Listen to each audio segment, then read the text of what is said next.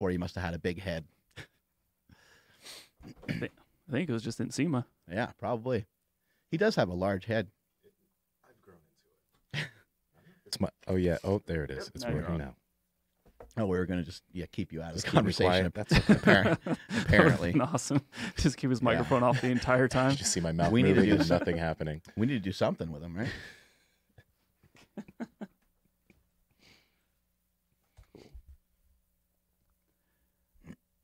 All right. Who's this handsome gentleman to your left? We have a good job Yeah. picking out the left from the right. I know there. it's tough, right? It's not easy. We have Joel Fuhrman here today. I'm really excited to have you here. He's written tons of books. He said he's on book number 12 now. Is that right? That's right. I've been following your work for a while, and nowadays there's a lot of talk about keto style diets and carnivore diet, and there's just a lot of different diet information out there flying around, and I found some of the information that you were talking about to be different than what I'm hearing from some other people. There's people now kind of touting that vegetables and fruit and beans and these things like that are bad for us. There's people that are kind of saying they're anti-nutrients and it has this stuff and that stuff going on with it. And I'm hearing something quite different from you and some other people as well. But your kind of hierarchy of foods, correct me if I'm wrong, kind of starts with vegetables, fruit, right? And then it kind of goes off into something we'll get into later, which you call G-bombs. Can you explain a little bit kind of how you came to this diet and how this style of living has come to be for you? Sure. Well, all along I've been telling people that they don't have to be sick, that the diseases that plague Americans are not only totally avoidable, but if you have them, they can be reversed. In other words, what I'm saying right now is you don't have to have diabetes, and you shouldn't have diabetes. If you have type 2 diabetes, you shouldn't control it with drugs. You should reverse it with nutritional excellence. You should get rid of it right away within the first 3 months and never have it again because it's going to kill you.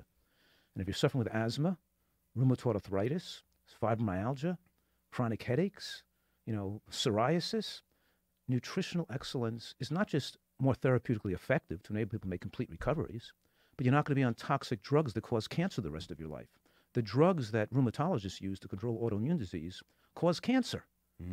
What I'm saying is that the American populace is being scammed into thinking that that medicines are their answer to what ails them, while we have the most obese, sickly, cancer-prone, heart attack-prone population in the history of the human race. Now we're not just seeing diabetics in adults, we're seeing it in younger people. You know what? That colon cancer, it used to be only seen in adults. Now we're seeing colon cancer continually go up every year in younger and younger people. And we're seeing more nursing homes being developed for people who've had strokes at a younger age. So I'm on a mission, and I'm fanatical about telling people they don't have to die needlessly, and the nutritional science has made such advances that people can live to 100 years old with protection against strokes and heart attacks and cancers and dementia. I always say, we've landed the man on the moon already. By that I mean, we know the cause of how to prevent all these cancers. We have the information right now. And people don't like the answer, of course. The answer is vegetables. People don't want that answer. They want an answer like, here's a magic pill you can take and still smoke 3 packs a day of cigarettes and not get lung cancer with this magic pill. They want to steal the meat and cheeseburgers and donuts and crackers and pizza and not get breast cancer or prostate cancer. But life is not a fairy tale. This is real. If you eat cancer-causing foods, you get cancer. If you eat mostly vegetables and beans and fruits and G-bomb, then you don't get cancer. So this is for 2 purposes. One, you can live a long life and a great play span and a great health span. I love a play span. I love to play tennis, singles tennis, and ski and surf and do stuff. You used to be a figure skater, right? Yeah, I was 3rd in the world in pairs figure skating in the 1970s. That's incredible. That seems like a really hard sport. Yeah, it's a lot of work. But now that I'm older, I still like doing stuff that I did when I was younger, and I'm better at them now. I'm just as fast and just as quick and run down the moguls at a top slope, place. In other words, I like the fact that I can play and enjoy my life and do beach volleyball and do all these things. I don't want to sit around doing nothing. I want people to enable them to be able to live their life into their later years with their full physical and mental faculties. And that's why top athletes like Tom Brady and Roger Federer and Kyrie Irving are adopting this type of, and look at Venus Williams. had to leave the tennis tour due to Sjogren's syndrome, and she got better again now, and she got well following a nutritarian-style diet, and she's back on the tennis tour again. These athletes do this not just because they can get stronger. They do it so they can maintain the length of their careers. Look at Eric Schlappe, who's in the Olympics 4 times in downhill skiing. He didn't adopt he adopted a nutritarian diet. I advised him not to get himself to ski faster down the road, down the slope, but number one, so he wouldn't get sick each year. So he'd be able to train and be able to race all through the winter. You know, his whole money he made wasn't based on winning one race. It was able to win subsequent numerous races during the whole winter season. And then the people at Rossignol and the people who paid him all this big money was based on his total score for the season of how well he did in all those races. And so I'm saying they keeps these athletes constantly in training, and it prolongs their career because we're aging slower. And I'm an athlete who's aging slower. I'm a recreational athlete who's aging slower and loves doing athletics in my later years. You know what I mean? So, yeah, I really thought it was interesting how you talk about. We hear people talking about nutrient dense food quite a bit, exactly, but they're not talking about it the same way that I'm hearing you talk about it. Where you're saying it's important that we find nutrient dense foods that also don't have a high caloric load, which is a little different than some of the people we've had on this podcast. Like Dr. Sean Baker and a few others, they're primarily guys that like to eat meat. Right. And so they are talking about nutrient-dense foods, but those have more calories. And you're talking about things that have high nutrients but low calories, right? Correct. I mean, you're getting a lot of bad information that's killing people, and those people should be put in jail that you're having on your show. Uh-oh. Okay. Sean Baker, you need to be put in jail. That's right. They should be stopped. We should, silence them. All right, let me just answer that. Okay, two things. One, the most proven methodology to slow aging, I should say the only proven methodology to slow aging and live longer, is moderate caloric restriction in an environment of micronutrient excellence. And let me say that one more time, because people should write this down. Moderate caloric restriction in an environment or context of micronutrient excellence. And by micronutrients, I mean vitamins, minerals, phytochemicals, and antioxidants, right? Meat has no micronutrient load, has no phytochemicals and antioxidants. It doesn't diffuse free radicals. Processed foods has no, I'm saying a piece of chicken is like a bagel. They both are sources of calories with no significant load of micronutrients, especially the phytochemicals and antioxidants that diffuse free radicals and advanced glycation end products. The buildup, aging is all about the buildup of metabolic toxins and waste products that age us, like free radicals and advanced glycation end products. Eating more calories in general, just consuming calories, produces more free radicals. The more calories you eat, the more free radicals you produce. The more calories you eat, the faster your metabolic rate gets. And the faster your metabolic rate means the faster you're aging. This is contrary to most anybody you have on this podcast, because they're all giving you incorrect information. Do you think it's untrue that we can get everything that we need from animal products? We can get everything we need from animal products. That's the most ridiculous statement I've ever heard. That's what we're hearing, that you can get everything that you need in terms of especially micronutrients from liver, heart, and the amount of ignorance is just incredible. And the amount of false information giving out to people is really quite disturbing, you know. Why do you think that's false information? You're saying that meat doesn't have micronutrients in it? Well, we know right now that the type of nutrients that elevate SIRT1 and AMP kinase, the longevity proteins that stabilize the DNA, are mostly phytochemicals found in plants. And that the ARE, or the antioxidant response element that's activated on our genes, on our genes that protect the cell from free radical damage and aging, is fueled by the phytochemicals found in plant foods, mostly green vegetables, like the isocyanates found in green vegetables. So we know that each broccoli has 1,000 different nutrients in it. Each piece of strawberry has 700 There's some people that will say that the antioxidants are mainly for the vegetable itself and that they don't do much in the human body. Well, they could have a theory. You could have all kinds of nonsensical theories, and you could make claims on a podcast. But unfortunately, the science doesn't support that. The science is overwhelmingly and irrefutably secure and comprehensive that phytochemicals extend human lifespan. So with your style of diet, though, you're not saying that meat is bad, because meat is part of... No, I am saying meat is bad. I'm saying the evidence is irrefutable. That as people eat more meat in their diet, their increased risk of cardiovascular death and cancer deaths increase, and that meat raises IGF-1 to cancer promoting levels, and you can't have prostate cancer. You can't, in other words, let me make a few things clear. We give studies more credence if they go on for decades with many hundreds of thousands of people, or many thousands of people. We look at hard endpoints like death. Every study that looked at animal product, increasing animal product consumption, shows increased risk of death, and when we're looking at hard endpoints, the studies we have more credence. For example, not only does, a recent study on 44,000 women followed for 25 years, they ranked their amount of animal products they ate versus plant foods they ate in their diet and gave them a score of 0 to 20. 0 would be like a vegan diet, 20 would be an Atkins diet or a keto diet. And they found that for every point where they increased animal products, every point cardiovascular deaths went up by 2.5%. So that the Adventist Health Study was published in 2001 showed that, it showed that people with more animal products had shorter lifespans, and people who eat a little bit of animal products. But in the 2018 Adventist Health Study 2, they showed 5 quintiles of nut and seed intake, and those with the highest quintile of nut and seed intake compared to the lowest quintile had a 40% lower cardio death rate with higher intake of nut and seed. When they divided the animal product intake into 5 quintiles, they found those with the highest amount of animal product compared to the lowest amount had a 60% increase in cardiovascular death rate.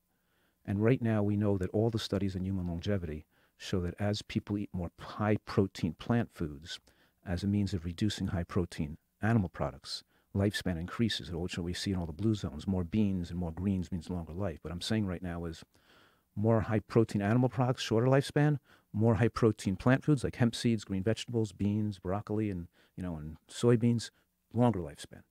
So they were trying to get professional athletes to get more of their protein from high-protein plant foods and less of their protein from high-protein animal products. When you take your protein from high-protein animal products, because the protein is all biologically complete and people are trying to maximize growth, you overshoot the amount of production of growth hormone and IGF-1. And overshooting IGF-1 allows angiogenesis and promotes cellular replication. When you're promoting excessive cell growth, you're promoting excessive growth of cancer. When you're taking your protein from plant proteins, because they're not biologically complete, your body completes them what it needs and the amount it needs. It's not going to overcomplete them. It can take stored amino acids in the interstitial lining, or it can absorb bacteria in the digestive tract to complete amino acids. But it's not going to overshoot the amount of proteins being generated into growth hormone and IGF-1 into cancer-promoting levels. So what I'm saying now is that we can modulate cancer and heart disease with nutritional excellence. We can get you to a point with a favorable IGF-1, not too high and not too low, with a high intake of phytochemicals from plants. There's no such thing that you can't get protection from heart disease and dementia and cancer without a high level of phytochemicals in your tissues.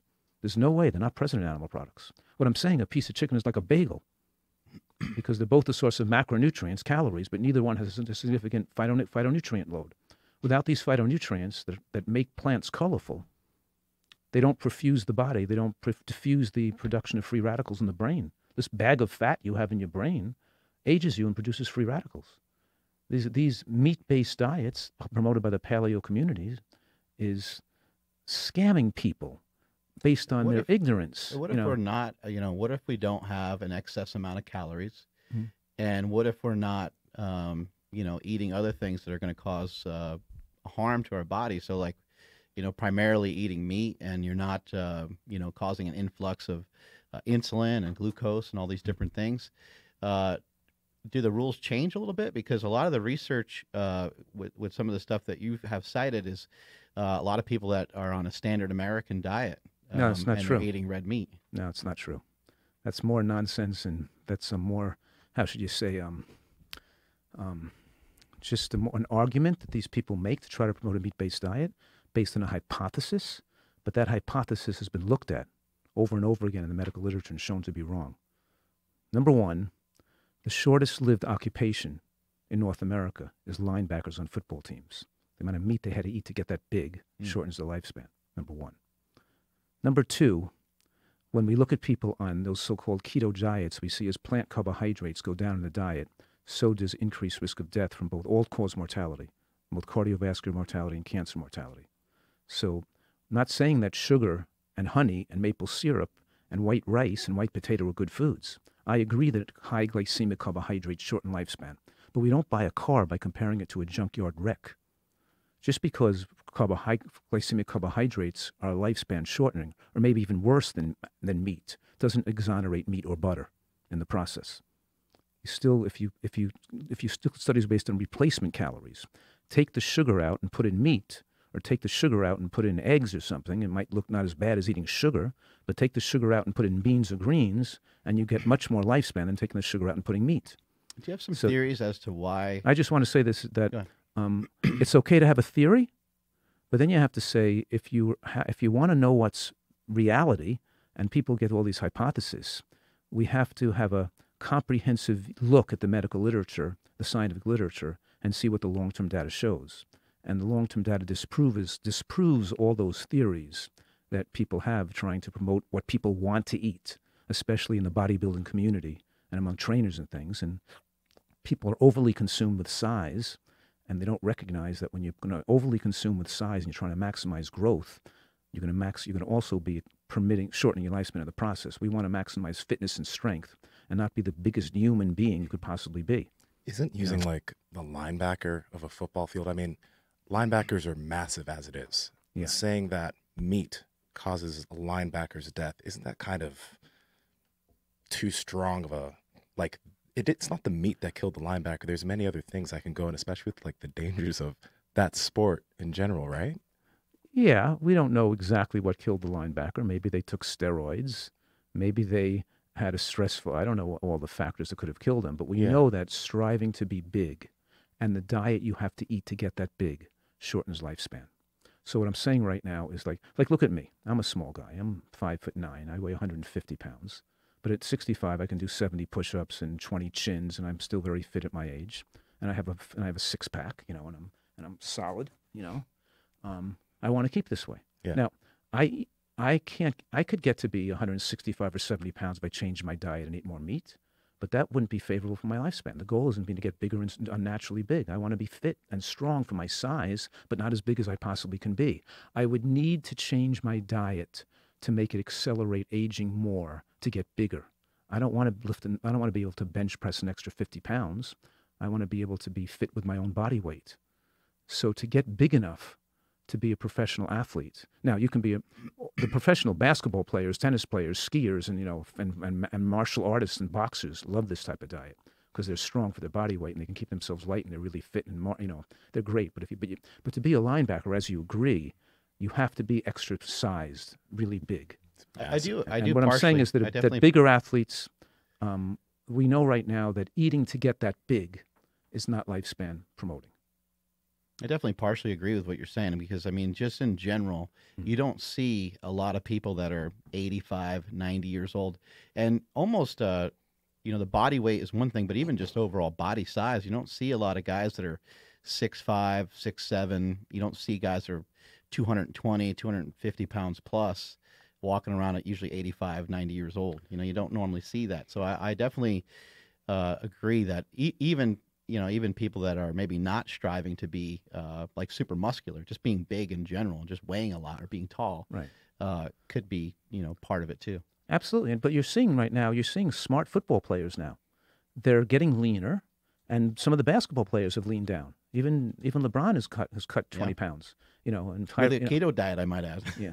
No, he's in a lot of vegetables though. He carries smoothies around, and they're green. They're eating their kale, but not just, But in any case, the point that I'm making, of course, right now is that when you're controlling your lifespan, we look at these longevity proteins. What increases the longevity proteins? Because we're talking here about the triage effect. Your body can take out of your diet what it needs for immediate survival and immediate needs. But it's what's going to stabilize the proteins for 20, 30 years from now that protect the DNA and protect your telomeres and protect your stem cells. And to do that, you have to eat a huge amount of colorful plants, those phytochemicals, because we know that right now that only 3 things stimulate SIRT1 and AMP kinase that stabilize the telomeres and the stem cells to replace senescent or aging cells. And those 3 things that extend lifespan are phytochemicals from colorful plants, like the G-bombs we're going to talk about in the future, exercise, and mild caloric restriction. So eating less calories makes you live longer. being a little bit thinner makes you live longer because excess calories age you. And which you can't be as your maximal size. You got to watch your calories. You got to undereat a little bit, right? And making sure the foods you're undereating are rich in in a full comprehensive array of micronutrients, particularly antioxidants and phytochemicals. It's the oxidation of compounds that age us, and you don't get antioxidants in animal products. So that's just nonsense. You get antioxidants in colorful plants, particularly green vegetables, and those vegetables with the highest amount of phytochemicals for brain protection, heart protection, and cancer protection are green vegetables. Green vegetables aren't carbohydrate rich; they're low in calories, but they're a huge amount of micronutrients. But then, go ahead. I was gonna, obviously you've researched this a ton. I mean, it's very clear. How have you come to some of these realizations? Maybe more so like in the beginning. Like, did you specifically set out to go to school for it, or did you have some ailments you were trying to fix of your own, or trying to help a family member, or something like that? Well, I really got into this because I was, both those reasons. I was kind of a competitive athlete. I was on the U.S. figure skating team. And just like, Eric Schlappe and all these Kyrie Irving, all these top athletes go eat healthy, I wanted to read about eating healthy so I wouldn't get sick. So I keep training all the time. They say athletes burn out or you get sick with with a little bit of, especially around competition time. I remember one NBA Finals, Dwayne Wade had a flu. Remember that? Like 5 years ago, or that was maybe 10 years ago or something. So you want to. So I got into it for athletic reasons, number one, and then I got into it because my father was overweight and sickly too, and he was reading books on health, and I was young, and I felt, and I started. The more I read, the more I realized, that the medical profession is barbaric and gone in the wrong direction. You can't smack yourself with a hammer and cause contusion and bleeding in your hand and go to a doctor and take a drug and the next day hit yourself with a hammer again. People are throwing garbage in their body and expect to take drugs, which we know are poisonous, isn't our answer to wellness. It's avoiding the hammer. So I realized when I was young that the medical profession had gone in the wrong direction. I thought it would be exciting to have a career when I left skating that would be focused on nutritional excellence to enable people to get well through natural methods. And that's what I did.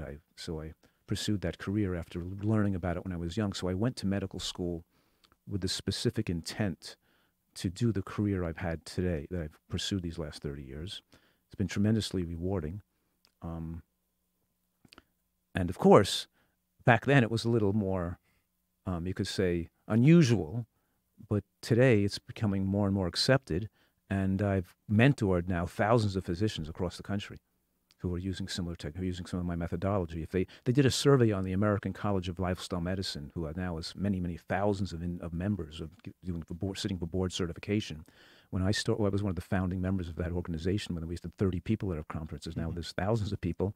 And when they surveyed them, they said that my books were the books that they read and recommended to their patients the most. That was really very personally satisfying to the fact that I'm changing the lives of so many Americans for the better. It's really tremendous thrill for me. I want to say, it might sound like we're going to go back and forth here a little bit, but I'm only going back and forth based on some other things other people have said in this podcast. I got a tremendous amount of respect for you, but secondly, we're after the same thing. Like I want to see people get healthier as well. I want to see people be fit. I want to see people be able to reach a lot of their goals. Unfortunately, when it comes to like powerlifting or bodybuilding or sometimes extremes of professional sports, sometimes you're kind of we've had people come on the podcast and say, hey, you want to be healthy, don't compete, because sometimes that when you're striving for something, as you said, maybe you're striving for that extra 50 pounds on the bench. Well, maybe that's not in your best interest of your heart, right? Right. And but what have you seen, being able to work with these professional athletes and being able to help a lot of people reach their goals? Do you feel there's a difference between enhancing someone's performance through nutrition and health? And by the way, just want to say, I don't mind you trying to challenge me and to take other people's opinions. I like that. I like to be able to, because I want people out there who are listening, who have different thought processes and have different belief systems, and I want to help them understand why they've been confused. And the more you bring up contrary opinions, it helps me bring out my message of why that wasn't the right opinion or why they have a different way of looking at it. So it's great. So I'm having fun here. And feel free to ask me anything you want. Yes, that's performance versus health, yeah. Performance versus health, right. Well, there are a lot of bodybuilders and powerlifters. Even one guy who's Nate Jordan, who was 80 pounds overweight, Mm. was a martial artist at first, and then he was a policeman, and he gained 80 pounds when he quit and then he started to follow my diet, got lean and ripped, and started powerlifting, and he became one of the top people in the state, and going, but so a nutritarian diet, even though it's plant heavy and minimizes the consumption of animal products, we still are able to ratchet up the higher protein plant foods when we need to maximize a person's strength per weight ratio. Though he's not going to compete in the heavyweight event, in the powerlifting event, but he could squat 500 pounds. You know what I mean? Right. At 170 pounds. You know what I Right. mean? So he was really super strong and ripped. So I think that it depends if you're trying to. It's like when you're boxing, right? Or wrestling? Don't you want to get super strong and fit and fast as you can, but still be lighter if possible? Why carry around extra weight? So, yeah, I think that this works for all those events when you're okay with being leaner and strong as you possibly can be for your body weight. About how much? But if you're trying to be a powerlifter and compete in the heavyweight category, where you're still going to be heavyweight even if you were lean, then probably eating a little more food is going to make you bench press heavier weight. So, yeah, we do have to sometimes weigh. What's that? Weigh out the options, pros and weigh cons. the option pros and cons. We can't. So whether you want to say, I want to maximize performance, I want to win a national championships, I don't care about my long-term health, I want to go for $1 million contract, I don't care if it shortens my lifespan. You have to weigh that, but at least people should weigh that with their full informed consent, knowing exactly what they're doing. Maybe their diet isn't best for their lifespan, and maybe they want to think about that before they do. Just use performance as the only criteria for what they're doing. And I'm okay with people choosing that route as long as they're informed when they do so. You don't want people to go after something and then look back years later and say, damn it, why was I given the wrong information? Why did they push me into that to perform better, and now I'm hurt for the rest of my life? And I'm an example of that, because I was, as a professional, as a world-class athlete, I was pushed too much, which got me an injury that now lingers the rest of my life. You know what I mean? And I think if there was more wisdom in my coach, they would have not been pushing me to do something that was causing me repetitive falls in that way that would have destroyed my leg. You know what I mean? I'm saying this. It's all about thinking about the person, what's their long-term best interests, and being very cautious and conservative when you are going to do something that may impair them long-term. Tell us about the G-bombs. What's that? It's an acronym I just made up called G-bombs, right? Greens, beans, onions, mushrooms, berries, and seeds. These are the foods with the most scientific support that have anti-cancer effects. That's all it is. It's just the foods that have powerful anti-cancer effects that protect the body against cancer. And people who eat, and studies that show that when you eat these foods, it makes you live longer and have less cancer. So, for example, you could throw a dart at any of those foods. Like take mushrooms, right? An Asian study showed that women who ate mushrooms 10 grams a day had a 64% lower risk of developing breast cancer. Or flax seeds. Women who had breast cancer followed for 10 years, eating a little bit of lignans from seeds, had a 71% less chance of recurrence of their breast cancer over that 10-year period. Does that somehow lower estrogen levels or something like that? Yes. Oh, okay. The flax seeds, the lignans are turned into enterolignans, which have estrogenic attraction to the estrogen receptors, which block estrogen stimulation of breast and prostate tissue, dramatically lowering prostate and breast cancer. They also lower blood pressure, too. The lignans lower blood pressure as well. They have longevity-promoting effects. Or beans, for example. Beans are rich in inositol phosphate that enables the immune system to recognize aging cells. They have the most resistant starch. So the resistant starch is indigestible. It doesn't break down to enzymatic degradation. It's to be degraded by bacteria. Thus becomes a fuel for the development of gram-positive and healthy bacteria that then line the villi. And when you thicken the biofilm of bacteria that line the villi, it slows the glycemic effect of other foods. So regular eater of beans and greens, then when they eat that mango for breakfast, the glycemic load of that mango is lowered because the glucose won't pass through the digestive tract because you ate beans and greens the night before, and scientists call that the second meal effect. So we're seeing, I'm just giving you one of the, beans are very high in fiber. They have the most phytochemicals. They're slowly digestible. They have slowly resistant starch. So we're saying that studies on beans, for example, the Nurses' Health Study, showed that women who ate beans 3 or more times a week had the lowest rate of breast cancer. and all the blue zones, all the most long-lived societies around the world, and you're tracking the centenarians, the people who live to be 100 years old, you always find the more beans they eat, the longer they live. Beans are associated with longer lifespan for many, many different reasons. I'm just giving a few right now. You know, I'm curious because when you look at some individuals that do take up carnivorous diets, maybe they're dealing with autoimmune issues or IBS or different issues in that sense, they see massive benefits when they do take out certain vegetables. And I'm not saying take out vegetables. I eat meat, I eat vegetables, I have a fairly mixed diet. But you see how much these diets have like changed these individuals' lives. Many people at this point who have taken up those types of diets. And then there are also people who take up vegan diets and see massive health benefits for themselves. Right. When I hear you say meat is just generally bad, get rid of it or get it totally out of your diet, I can't help but wonder, like, can't some individuals, maybe they don't do so well with it, and maybe some individuals do much better and it does improve their quality of life? Because when we look at, I mean, I'm just thinking of ways that we can marry these two ideas, but it seems that you don't want, like, not even that you don't want, everything that you've researched up until this point has just said there is no benefit to meat whatsoever. It just seems that that's kind of, I mean, if so many people are yielding so much benefit, how can we say that there can't be benefit for many individuals out there in terms of eating meat or in terms of taking up these styles of diets? Sure. Well, let me clarify that, okay? Okay. Number one, we know that the American diet, the standard American diet, is deadly. And the American diet contains 2% of calories from vegetables, 2%. And all the processed foods people are eating are frankenfoods. They really are designed by Al Qaeda, I say, you know. Nevertheless, I think we all agree on that. yeah. So people can improve their diet and get benefits. And some people can even be sensitive to certain foods initially. But you're talking about short-term benefits, not long-term benefits. And I'm suggesting that a nutritarian diet is a safer way of removing autoimmune disease and digestive problems and heart disease, rather than, because a person can switch to a high meat, even a ketogenic type of diet, and reduce carbohydrates and lose weight or improve their diabetes, or improve their triglycerides. But those are called soft endpoints. They're not as powerful as looking at hard endpoints like death or having heart attacks or cancer. And we look at long-term studies recognizing and utilizing hard endpoints. We find that those diets are not lifespan favorable. Now, that said, meat and animal products do give us certain benefits, like B12, more zinc, more omega-3 fatty acids from seafood, for example.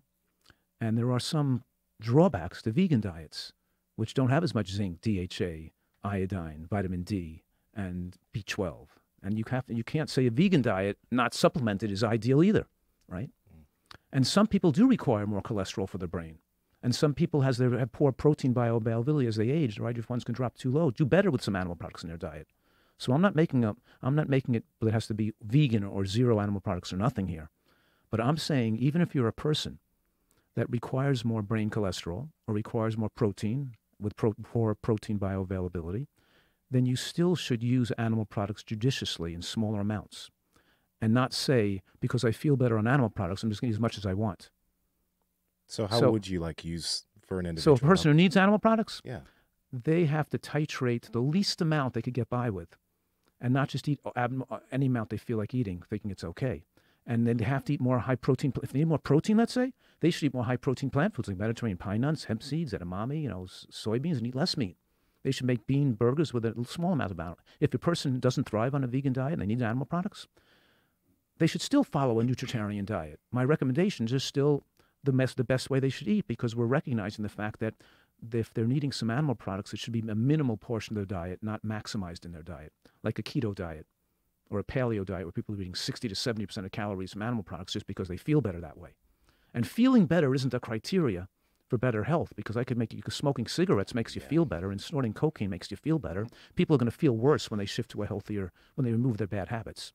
And eating animal products in high amounts produces excess ammonia, uric acid, urea, TMAO, trimethylamine oxide. In other words, when you have a lot of animal products in your diet, you produce a lot of gram-negative bacteria in the gut.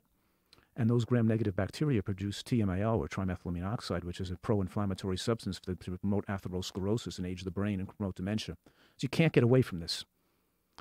if you want to eat animal products, you have to minimize their use and use them as a condiment. And if you're a person who, some people do thrive better on a vegan diet, and other people may do a little better with some animal products in their diet. But even those that, what I'm saying right now, is even those that require some animal products to thrive should do so with smaller amounts and use the minimum they need to thrive, not the maximum they need to thrive. You follow me? What about some of these foods just kind of I don't know, hurting your stomach? Like a lot of these foods are considered FODMAPs, onions and beans and things like that. They can cause gas and irritation. Does it just take time for people to adjust to it, or? Yes, it takes time. And, for example, when you first start eating beans, you produce gas because you don't have the bacteria generated to digest them because they're not degraded by enzymes. So if people are uncomfortable with that, we titrate them down to the level which they're symptom-free. So maybe you'll have a teaspoon or a tablespoon with a couple meals.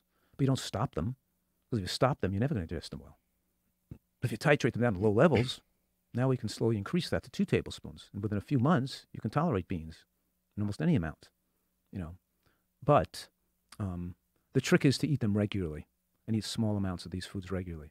And I have so many patients that were so-called, IBS, FODMAP sensitive that are now eating those foods without difficulty because we've improved their immune function, we've improved their digestive function. And you wouldn't believe all the people that are feeling ill because they're detoxing. Because we started to talk about that for a minute, how you feel better temporarily. But you see, when you start eating your diet with a higher amount of real longevity-promoting foods like green vegetables and berries, which is a fruit, right, and loquats and kumquats and, these things, and guava and these things, and berries and strawberries make you live longer. These plant foods that are even fruit make you live longer. Low fruit-eating populations. There was a study on a ketogenic diet published where they saw low carbohydrate intakes, low fruit diets. They took the fruit out of the diet. They had more cancer. We need variety in the plant kingdom to really be most protected. But what I'm saying right now is that when you stop, when your body is not exposed to a lot of free radicals, not a lot of free radical fighters, and you have more buildup of metabolic waste products and toxins in your body, then when you don't eat food, you stop digesting, you're going to feel worse because you've been in enhanced detoxification in the catabolic phase of the digestive cycle. In other words, the anabolic phase is while you're eating and while you're digesting and calories are coming into the body. The catabolic phase is when you're not eating and you're not digesting anymore, and now your body enhances repair and enhances removal of toxins, and withdrawal happens, and you start to enhance withdrawal, and you start to feel shaky and headachy and weak and crampy and fatigued. And what I'm saying right now is that people whose antioxidant levels and their tissue levels of nutrients aren't high enough are going to feel more weak and ill in the catabolic phase of the digestive cycle. And for those people they feel almost hypoglycemic. They got to keep eating high animal. I got to get a protein all the time and frequently to keep their energy up, because they're mistaking. They're thinking they're hypoglycemic, or they think those symptoms are hunger, and these symptoms are withdrawal from because they're protein poisoned. Right? Once you start enhancing the nutrient density of your diet, and we can't say meat is a nutrient dense food. It's not. It doesn't have a significant micronutrient. It's not. It's low in micronutrients. What I'm saying right now is a bagel is like a piece of meat because they don't contain any phytochemicals or antioxidants or fibers. And fibers control your apostat more because fibers break down to butyrate, which controls the hypothalamus drive for calories. But what I'm saying right now, it's the antioxidants and phytochemicals where the money's at, that are the anti-cancer effects. And then, so when you have a diet low in these anti-cancer foods, you feel wasted when you're not digesting. And meat takes a long time to digest. So people are able to go from one anabolic phase to another anabolic phase without ever having a prolonged catabolic phase, so they don't really withdraw or detoxify effectively. When you're eating a light meal of vegetables or fruits or beans or something, you'll get finished digestion maybe in an hour and a half or 2 hours, not 4 to 5, So you'll get into a phase you'll go into more detox in your body. So when you're healthy, you feel nothing in the detox phase. If you're unhealthy, you feel fatigued and weak, like you keep eating more calories. So you have a desire to eat more food, the more you're building up more metabolic waste products. When your diet is really well designed to prolong lifespan and be high in the anti-cancer nutrients, you hit the catabolic phase and you don't feel like you got to eat. You're not driven to overeat calories. And one thing we know extends lifespan is spending more time in the catabolic phase at night when you're sleeping. And that means going to bed on an empty stomach. That means finish dinner earlier, eating a lighter dinner, and going to bed when the digestive process has already been complete. When you go to bed with food in your stomach and you're trying to lie down at night and sleep, it's impairing your ability to repair and heal, and which incurs where healing and repair and lifespan enhancement is enhanced during sleep, and it's not going to be enhanced more when you. So one of the techniques, the secrets to living long, is to stack your calories earlier in the day, and don't go to bed on a full stomach. Make sure you eat an earlier dinner and a lighter dinner, and go to bed on an empty stomach. We want to extend the catabolic phase of the digestive cycle, particularly at night. What type of carbohydrates are people supposed to be eating on your particular diet? Sounds like we got fruit, we got beans. Obviously, there's some carbohydrates in vegetables as well. Or is there any other source? Is there potatoes or rice or anything like that?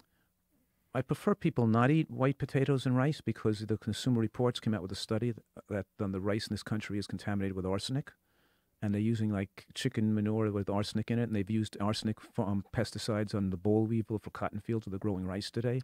So I'm told most of my people that follow my program to really instead of rice, be better off eating quinoa. The hull of the rice sucks up arsenic. So one of the principles of a nutritarian diet, yes, is we talked about earlier, is moderate caloric restriction with a high nutrient exposure. But it's also avoiding things that are poisonous and toxins too. It's also being a diet that's hormonally favorable. It's also comprehensively exposing yourself to all the nutrients humans need, and rice doesn't really have much nutrients. It's just kind of a carbohydrate, right? Yeah. Well, that's what I'm saying. You can have some of those foods, but but quinoa and barley and other things are less toxic, and also we're looking at the glycemic load of carbohydrates and scoring them on a hierarchical scale of nutritional quality based on how much fiber and their level of resistant starch and the amount of glycemic load they have, how fast the glucose rushes into the bloodstream, and that makes white rice and white potato a relatively unfavorable food, especially for overweight people. Might be better than something else they were eating, but it's not as good as a bean. So we're talking here about peas and beans and legumes as being much more favorable, and low glycemic fruits are extremely anti-cancer and lifespan promoting. So you shouldn't be removing all the fruit from your diet in order to keep your sugar down, because of course, as you probably know, it's the free sugar that causes most of the damage. That means when there's a lot of fiber present, it slows the absorption of sugar and the phytochemicals. So take for example berries. They're diabetic friendly. They help lower the risk of diabetes. They help people reverse diabetes, yet they're sweet because they have so many other benefits. They're so high in anthocyanins and other phytochemicals, So we're looking at things in a more comprehensive and detailed fashion, and we can design a diet that maximizes health. When we do that, these diabetics, they become non-diabetic in a short period of time. And I published a study on that where 90% of the diabetics in the study became non-diabetic within 6 months. And they're still eating carbohydrates. Of course. Yeah. Yeah.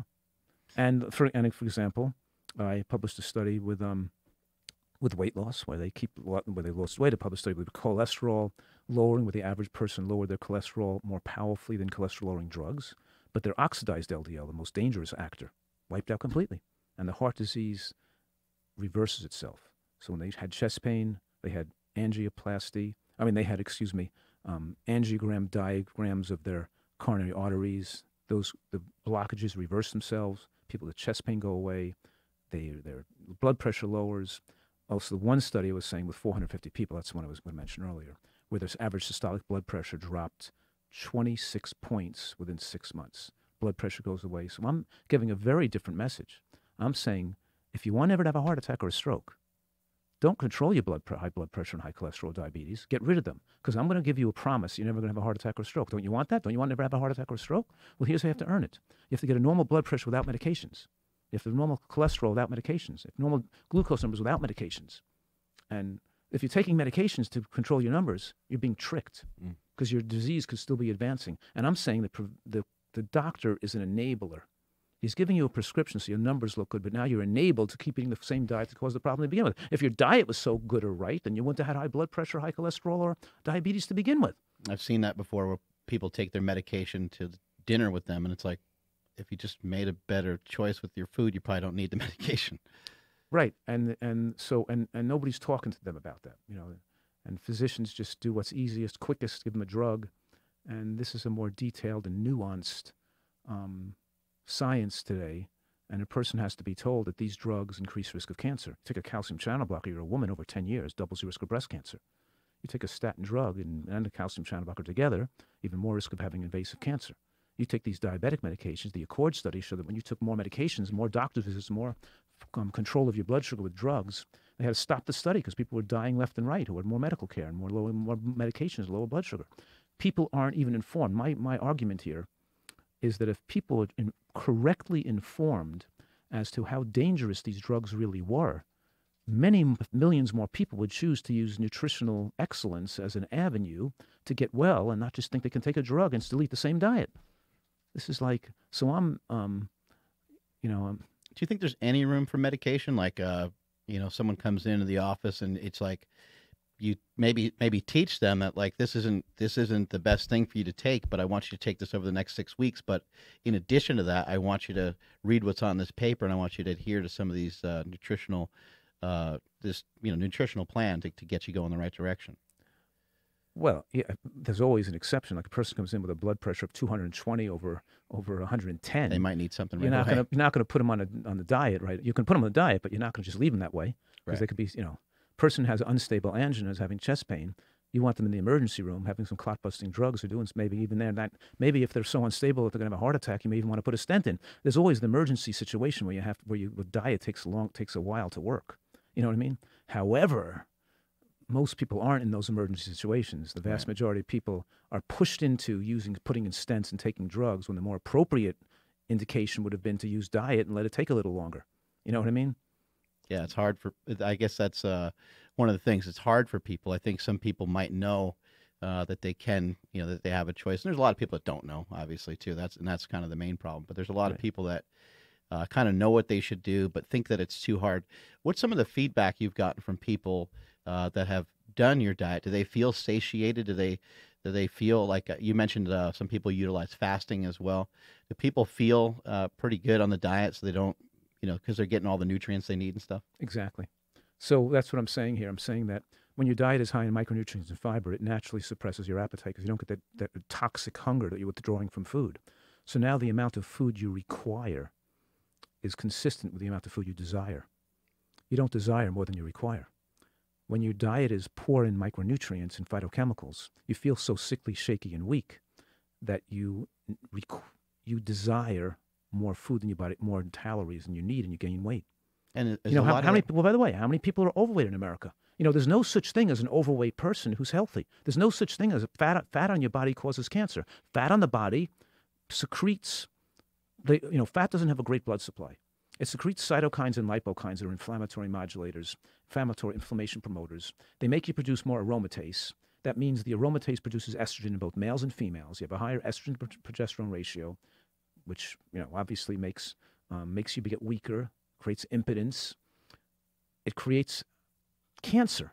We're talking about higher circulating of estrogen promote prostate and breast cancer in both males, and breast cancer in females. Fat on the body makes you insulin resistant. Fat on the body secretes noxious substances, and the only reason. So what I'm saying right now is that there's no such thing as a healthy overweight person. And the worse you eat, the more you're driven to overeat calories. And diets of all description fail because people don't feel comfortable eating less calories because you have to eat the right amount of nutrients for that extra desire to overeat calories to go away. So it's very hard to become overweight when you're eating a diet with this amount of roughage and fiber and natural foods. You get full before you can get fat. And the high levels of micronutrients suppress the appetite. I published a study on that in a medical journal called Nutrition Journal in 2010. The name of the study was The Changing Perceptions of Hunger on a High Nutrient Density Diet. That was the name of the study. And it showed more than 750 people that as they increased the nutritional quality of what they ate with more vegetables and things, their desire for calories went down, and their strong feelings of hunger that was driving them to eat more calories was reduced, and it changed its perception from a stomach and head, cramping and fluttering the stomach and your head, to a sensation more in your throat and neck. True hunger is felt more in your throat and neck, and it's accompanied by enhancements in taste. So you come into my office and you'll say, "Hey, Joel, you want to have this great soup I made? It's really fantastic." I'll say, "Yeah, I'd like to try it, but let me eat it later. I'm not hungry right now. I prefer to eat it when I'm hungry because it'll taste much better." So we actually prefer not to eat when we're not hungry now. We don't constantly put food in them, keep food going. So yes, absolutely, that this becomes instinctually You learn how much to eat, and you're comfortable eating the right amount of calories. You don't see, fat coyotes and deer and squirrels and rabbits running around in the wild. They all have the right body weight. And when you eat the right foods, your body's going to gravitate to and be in the perfect body weight. We should be the perfect body weight. And the longest of people, if people maintain their ideal weight, their college, their high school, their army weight for their whole life. Gaining weight as you age is not normal. And everybody's in America is overweight except sick people. The only people who have a normal weight in America are people who smoke cigarettes, have occult cancers, digestive disorders, alcoholics, drug addicts, and people who have taken medications and made them thin. The sickest people are thin. You're looking at it's only 2.5% of Americans are slim because they exercise and they eat right. 2.5%. The rest are thin because they're sick or they're overweight. You follow that? So totally, most Americans think that 70% of people are overweight or obese. But that's because they use the demarcation line as a BMI of 25 as the demarcation line between overweight and normal weight to get that 70% of people overweight. All the blue zones, all the longest lived people, look at centenarians, all have BMIs for males below 23 and for females below 22. So 20 above 25, but you're still putting overweight people in the normal range right now. You know what I mean? Can we fight heart disease, cancer, diabetes? Can we fight all those things? Can we fight like all kinds of disease just through nutrition, or are some of these things environmental and genetic? Nutrition overwhelms genetics, and it suppresses gene defects from being expressed. So like Angelina Jolie, who had her breasts cut off because of the GSPT1 gene, doesn't have to have that. We don't see these cancers occurring in populations that eat a very healthy diet. We don't see the blue zones with breast cancers and things. And when these people move to America, they eat the foods we eat. And so what I'm saying right now, too, is that the incidence of breast cancer, as an example, could be 50-fold difference in incidence between one country and another. And we have to go back to the 1950s, 60s, and 70s to see countries with almost no breast cancer before the fast foods started going into various countries around the world. But there's even a 5-fold difference in breast cancer incidence between, let's say, Boulder, Colorado, and Lackawanna, Louisiana, or something. Where they're eating all the fried foods. In New Orleans. So even in this country alone, we see massive changes between one part of the country and other parts of the country in disease rates. We see, like, for example, incredible premature death from diabetes and 10 times the risk of going into kidney failure in some of the vulnerable populations that we call food deserts. And this idea that Black Americans are more susceptible to prostate cancer or strokes or kidney failure is almost a form of racism. You know what I mean? Because you learn it in medical school as if there's some defect in their genetics that's going to make them at high risk of diseases. And I wrote in my book, Fast Food Genocide, I showed in the book that it's nothing to do with a person's genetics. It's their food exposure. And I showed that when Black Americans were freed after the Civil War, there were more centenarians, more 100-year-old people among them than the Southern whites. They were achieving economic achievements and educational achievements and health achievements. And then, of course, there was a lot of pellagra and a lot of hookworm in Caucasian whites.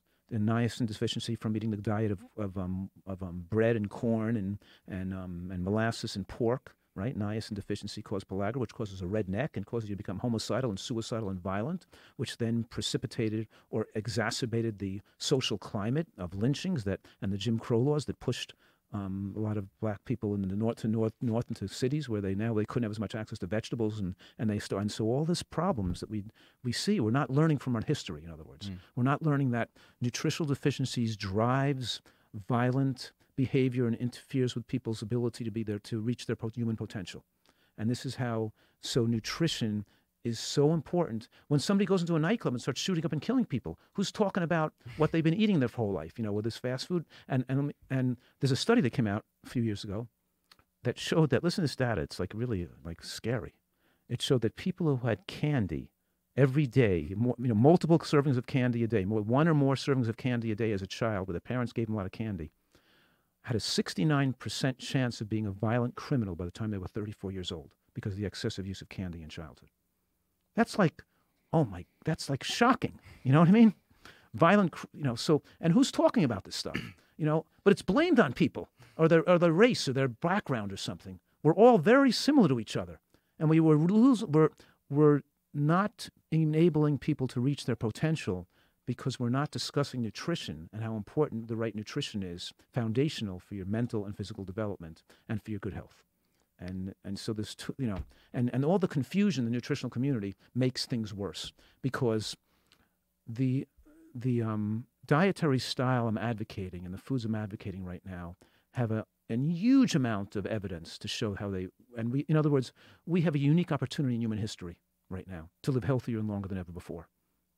Huge opportunity, because you couldn't in prior years get wild blueberries frozen in the wintertime and get green vegetables all year round, and we didn't have exposure. Here we have the most healthy volcanic soils. We're here in California.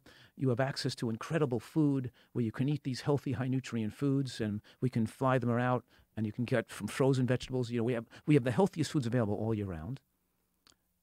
The only unfortunate thing is we also have the worst foods in the world available. You can eat French fried potatoes and you know, all day long. Yeah, yeah, you can eat them. Everywhere. So you have a choice. You have a choice to be the sickest population ever in the human race. You have the choice to be the healthiest ever in the human race. It's right all in front of us right now. We could take our pick. You know? What was it you said about commercially baked goods? You in one of the talks I heard you talking about, there was a link between commercial baked goods and mental health as well. That's right. You know that 100 years ago, one in 100 Americans had mental illness. Today, it's 1 in 5 Americans have mental illness. That's like huge, right? That's crazy. Yeah, It's crazy. Do you think it's maybe like, is there anything with like it not being, I guess, individuals not noticing that it isn't mental illness back then, or is it just because there's more occurrence of mental illness now? You can see it going up every year. You know, there's definitely more occurrence of mental illness right now. It's been an explosion. And I can give you some, but what we were talking about is that there's studies on this that show that the commercial baked goods and fast foods, even 2 servings a week, doubles the risk of developing major depression. Even 2 servings a week. That's like 1 bagel and 1 French fries, or 1 pizza and 1 bagel.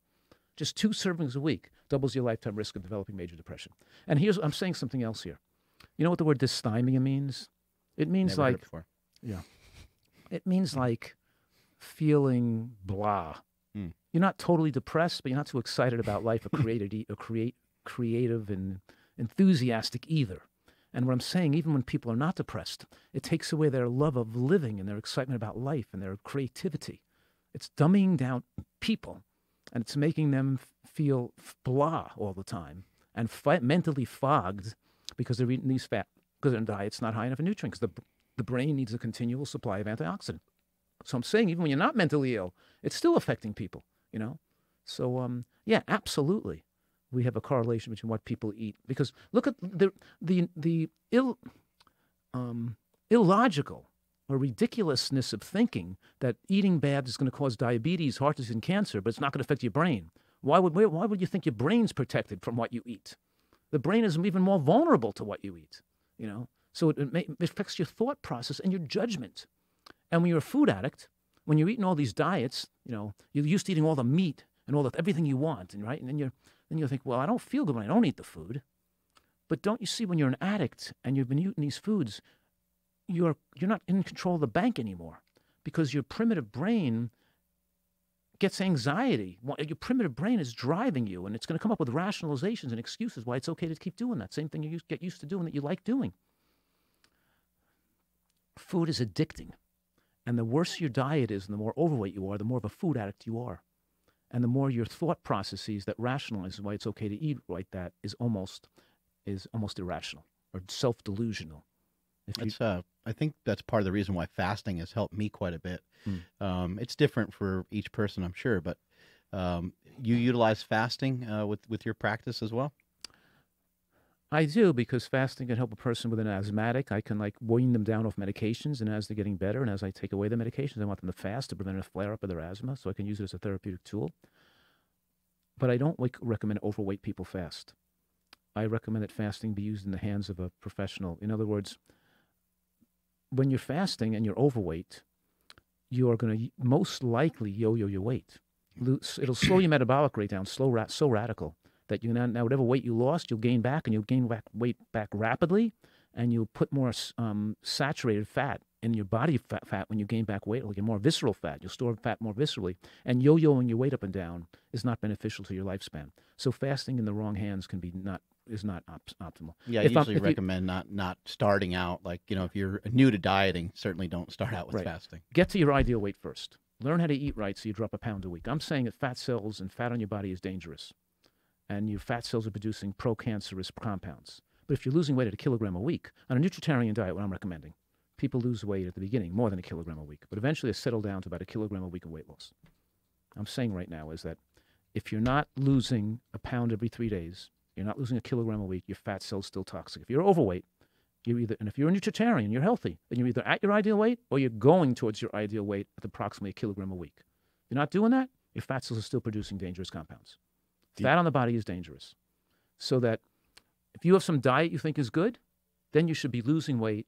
You should be moving towards your ideal weight. And when you get to your ideal weight, you should be staying there at your ideal weight. Right?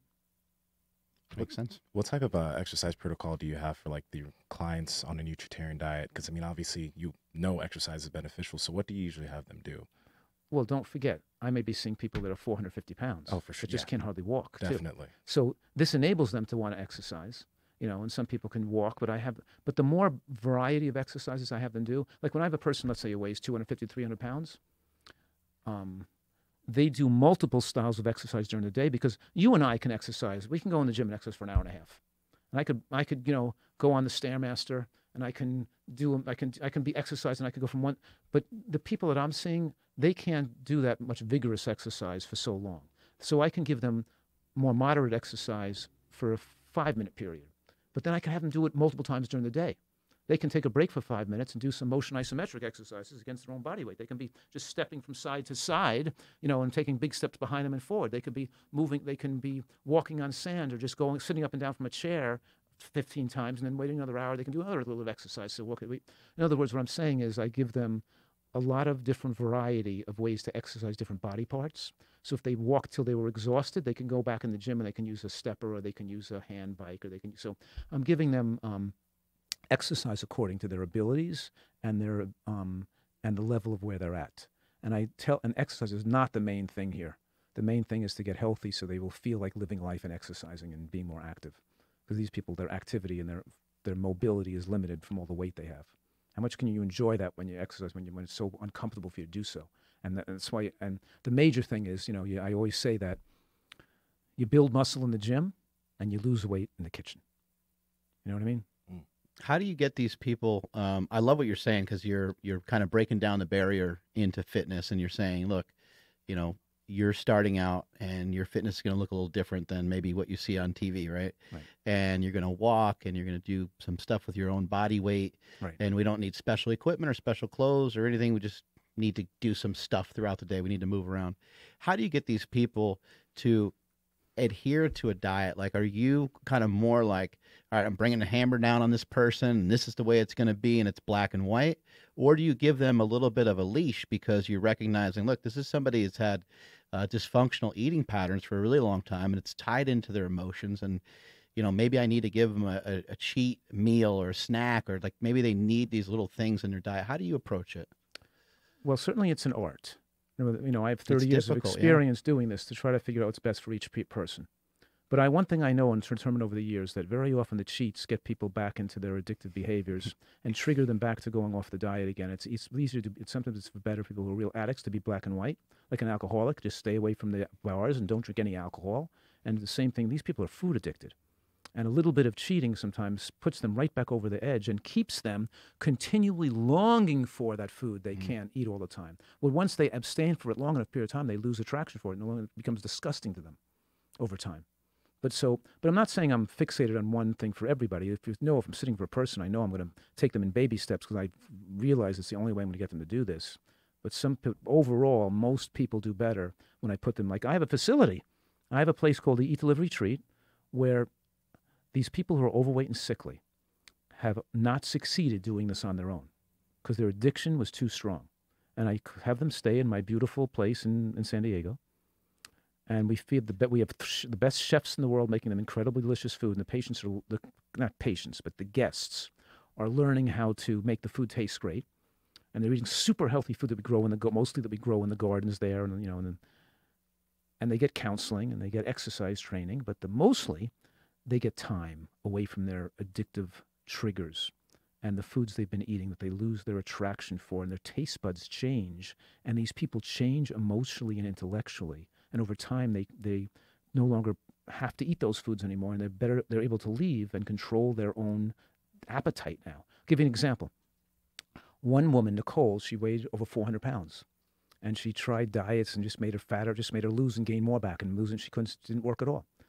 So by being here and learning this, she lost 50 pounds in the 6 weeks she was there, right? But the 12 months after she left, she lost another 200 pounds. And she wouldn't even think of eating any other day now. But if she stayed there for 2 or 3 weeks, she would never be able to do that. Just like with a drug addiction, just like you go to a cocaine addict, you go away they put them away for 12 weeks because you got to separate them from the cocaine for a long enough period of time for the drive and desire for cocaine to diminish. It's the same thing here. Food addiction is real, and it kills people. It's not only real, it's killing more people than cocaine and drugs addiction. Food addiction is the major deadly addiction in America. So I'm able to take people with diseases like high blood pressure, diabetes, heart disease, and have them totally get well. But also, what's so exciting is people with asthma and fibromyalgia and psoriasis and rheumatoid arthritis and Sjogren's syndrome, like Venus Williams. We're talking here about people with autoimmune conditions whose rheumatologists aren't telling them they can get well. They're just telling them to be on drugs that cause cancer for the rest of their life. So what I'm saying right now is that I'm able to maximize the possibility and probability of disease reversal, and also maximize the chance of lessen the chance of recidivism or desire to go back on an unhealthy diet when I can control their environment for a prolonged period of time. Now, I'm not saying everyone can do that or can afford that. I want to teach and give people the obstacles, what I do in my books and on my website, to give people the knowledge and the skills that they can do this on their own, of course. But some people can't.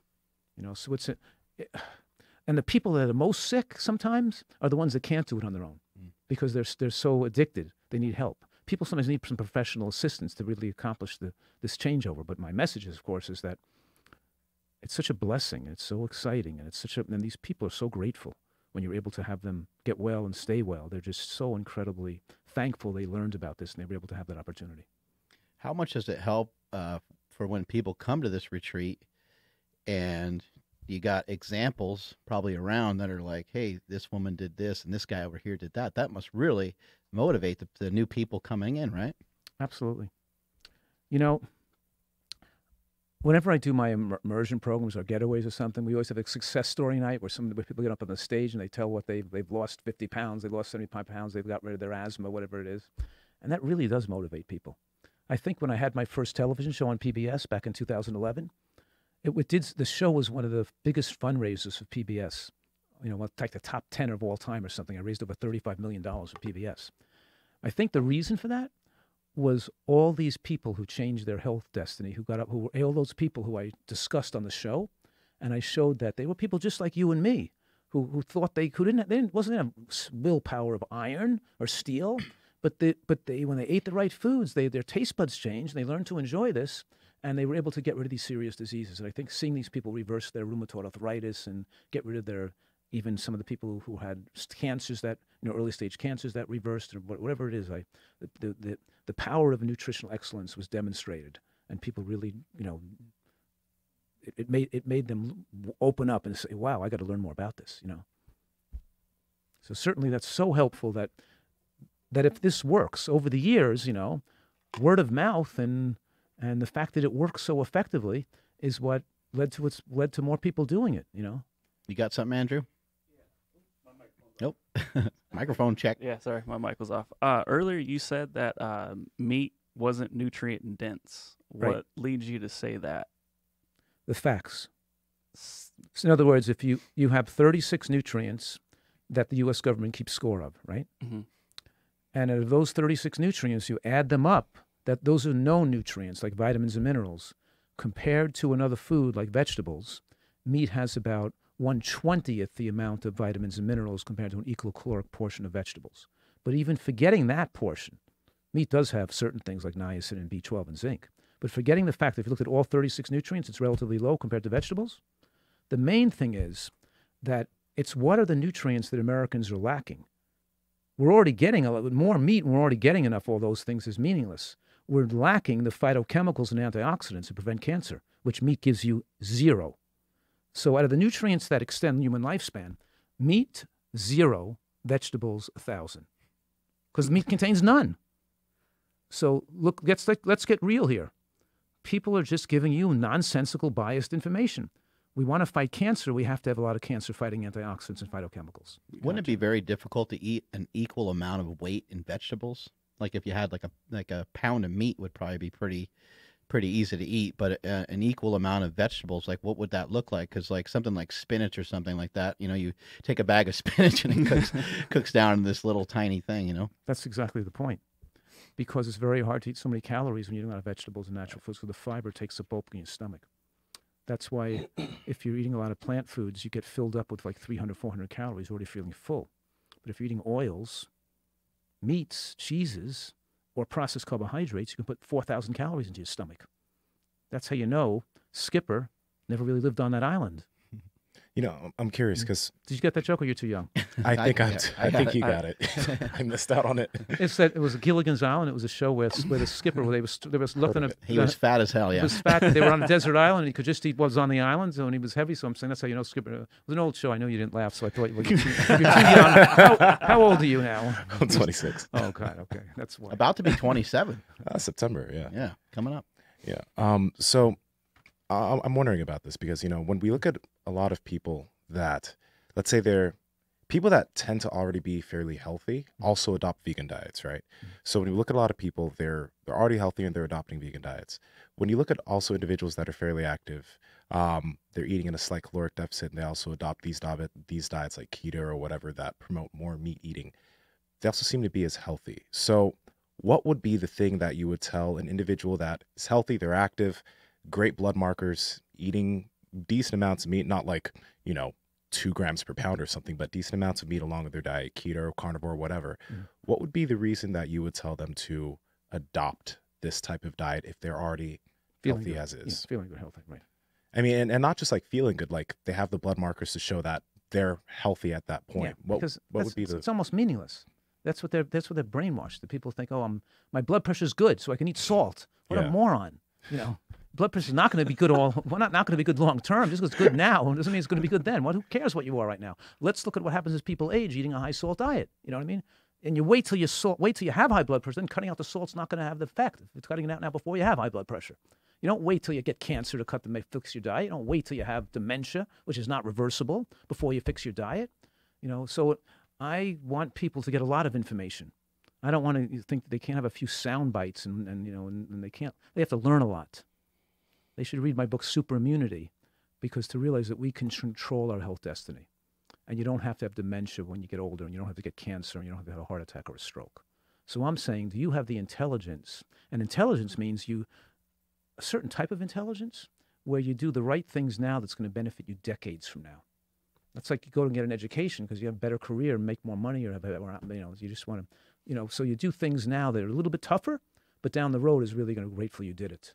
The future you, when you're 65 or 70 or 80 or 90 years old, how are you going to look back and say how you took care of your body when you were 20s and 30s? Because what you did when you were 20s and 30s is really what creates your life and your health when you get to be 60 and 70. So I would be thinking about, okay, but let's see what happens to people. And I could show them numerous studies, which we have now. And not only that, I'm saying something really radical here. I'm saying that all the studies show the same thing. All the studies show the same thing, that those type of diets lead to worse outcomes, you know? So I'm saying that the literature is not controversial. The information you're getting from people is controversial.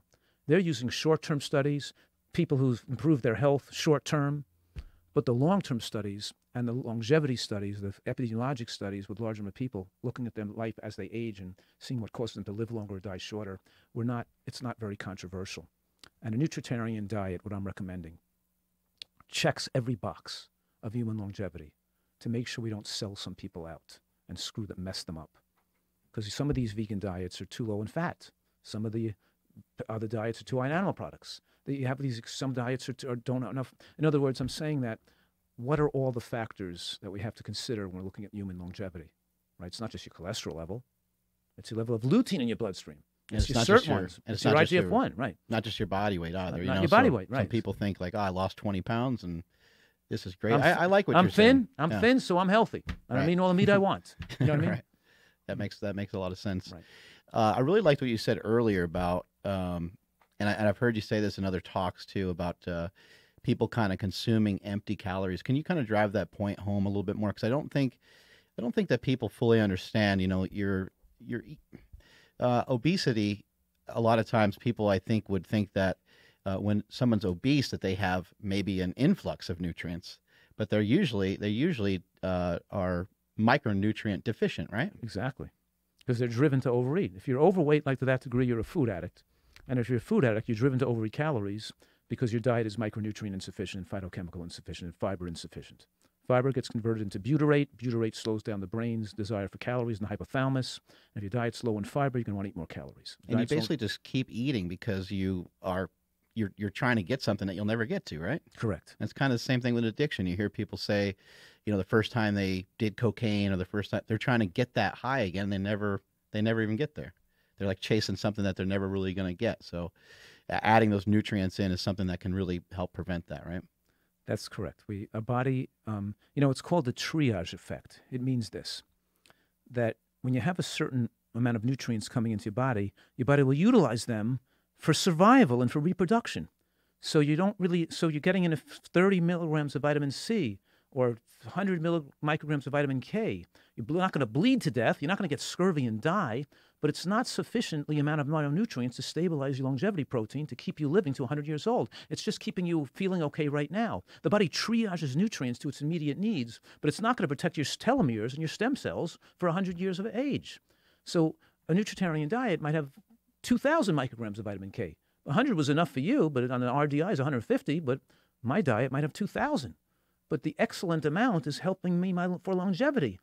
We're not triaging the nutrients for its immediate use. We're keeping it the body can do so much more when it has an optimal supply of nutrients. Because what I'm saying to you right now is our body is already a miraculous self-healing machine that can live to be 100 years old in good health with a full mental faculty intact. The fact that we have so much disease all around us makes people think, and they're trained to believe, that disease is natural. It's normal to get sick by the age of 60 or 70, go to doctors and take drugs. Doctors have the answers to our health with these magic pills, and that it's genetic or beyond our control that we got sick. And I'm saying quite the opposite. I'm saying that we're in control of our health destiny, and if you don't want to get cancer, you don't have to. You don't have to be on blood pressure medications and get heart disease. If you have it, it's reversible. And I'm giving you the opportunity to take charge of your health destiny if you want to. And if you don't want to, do whatever you want, right? I didn't write my book to appeal to the masses to get the most number of people to read it.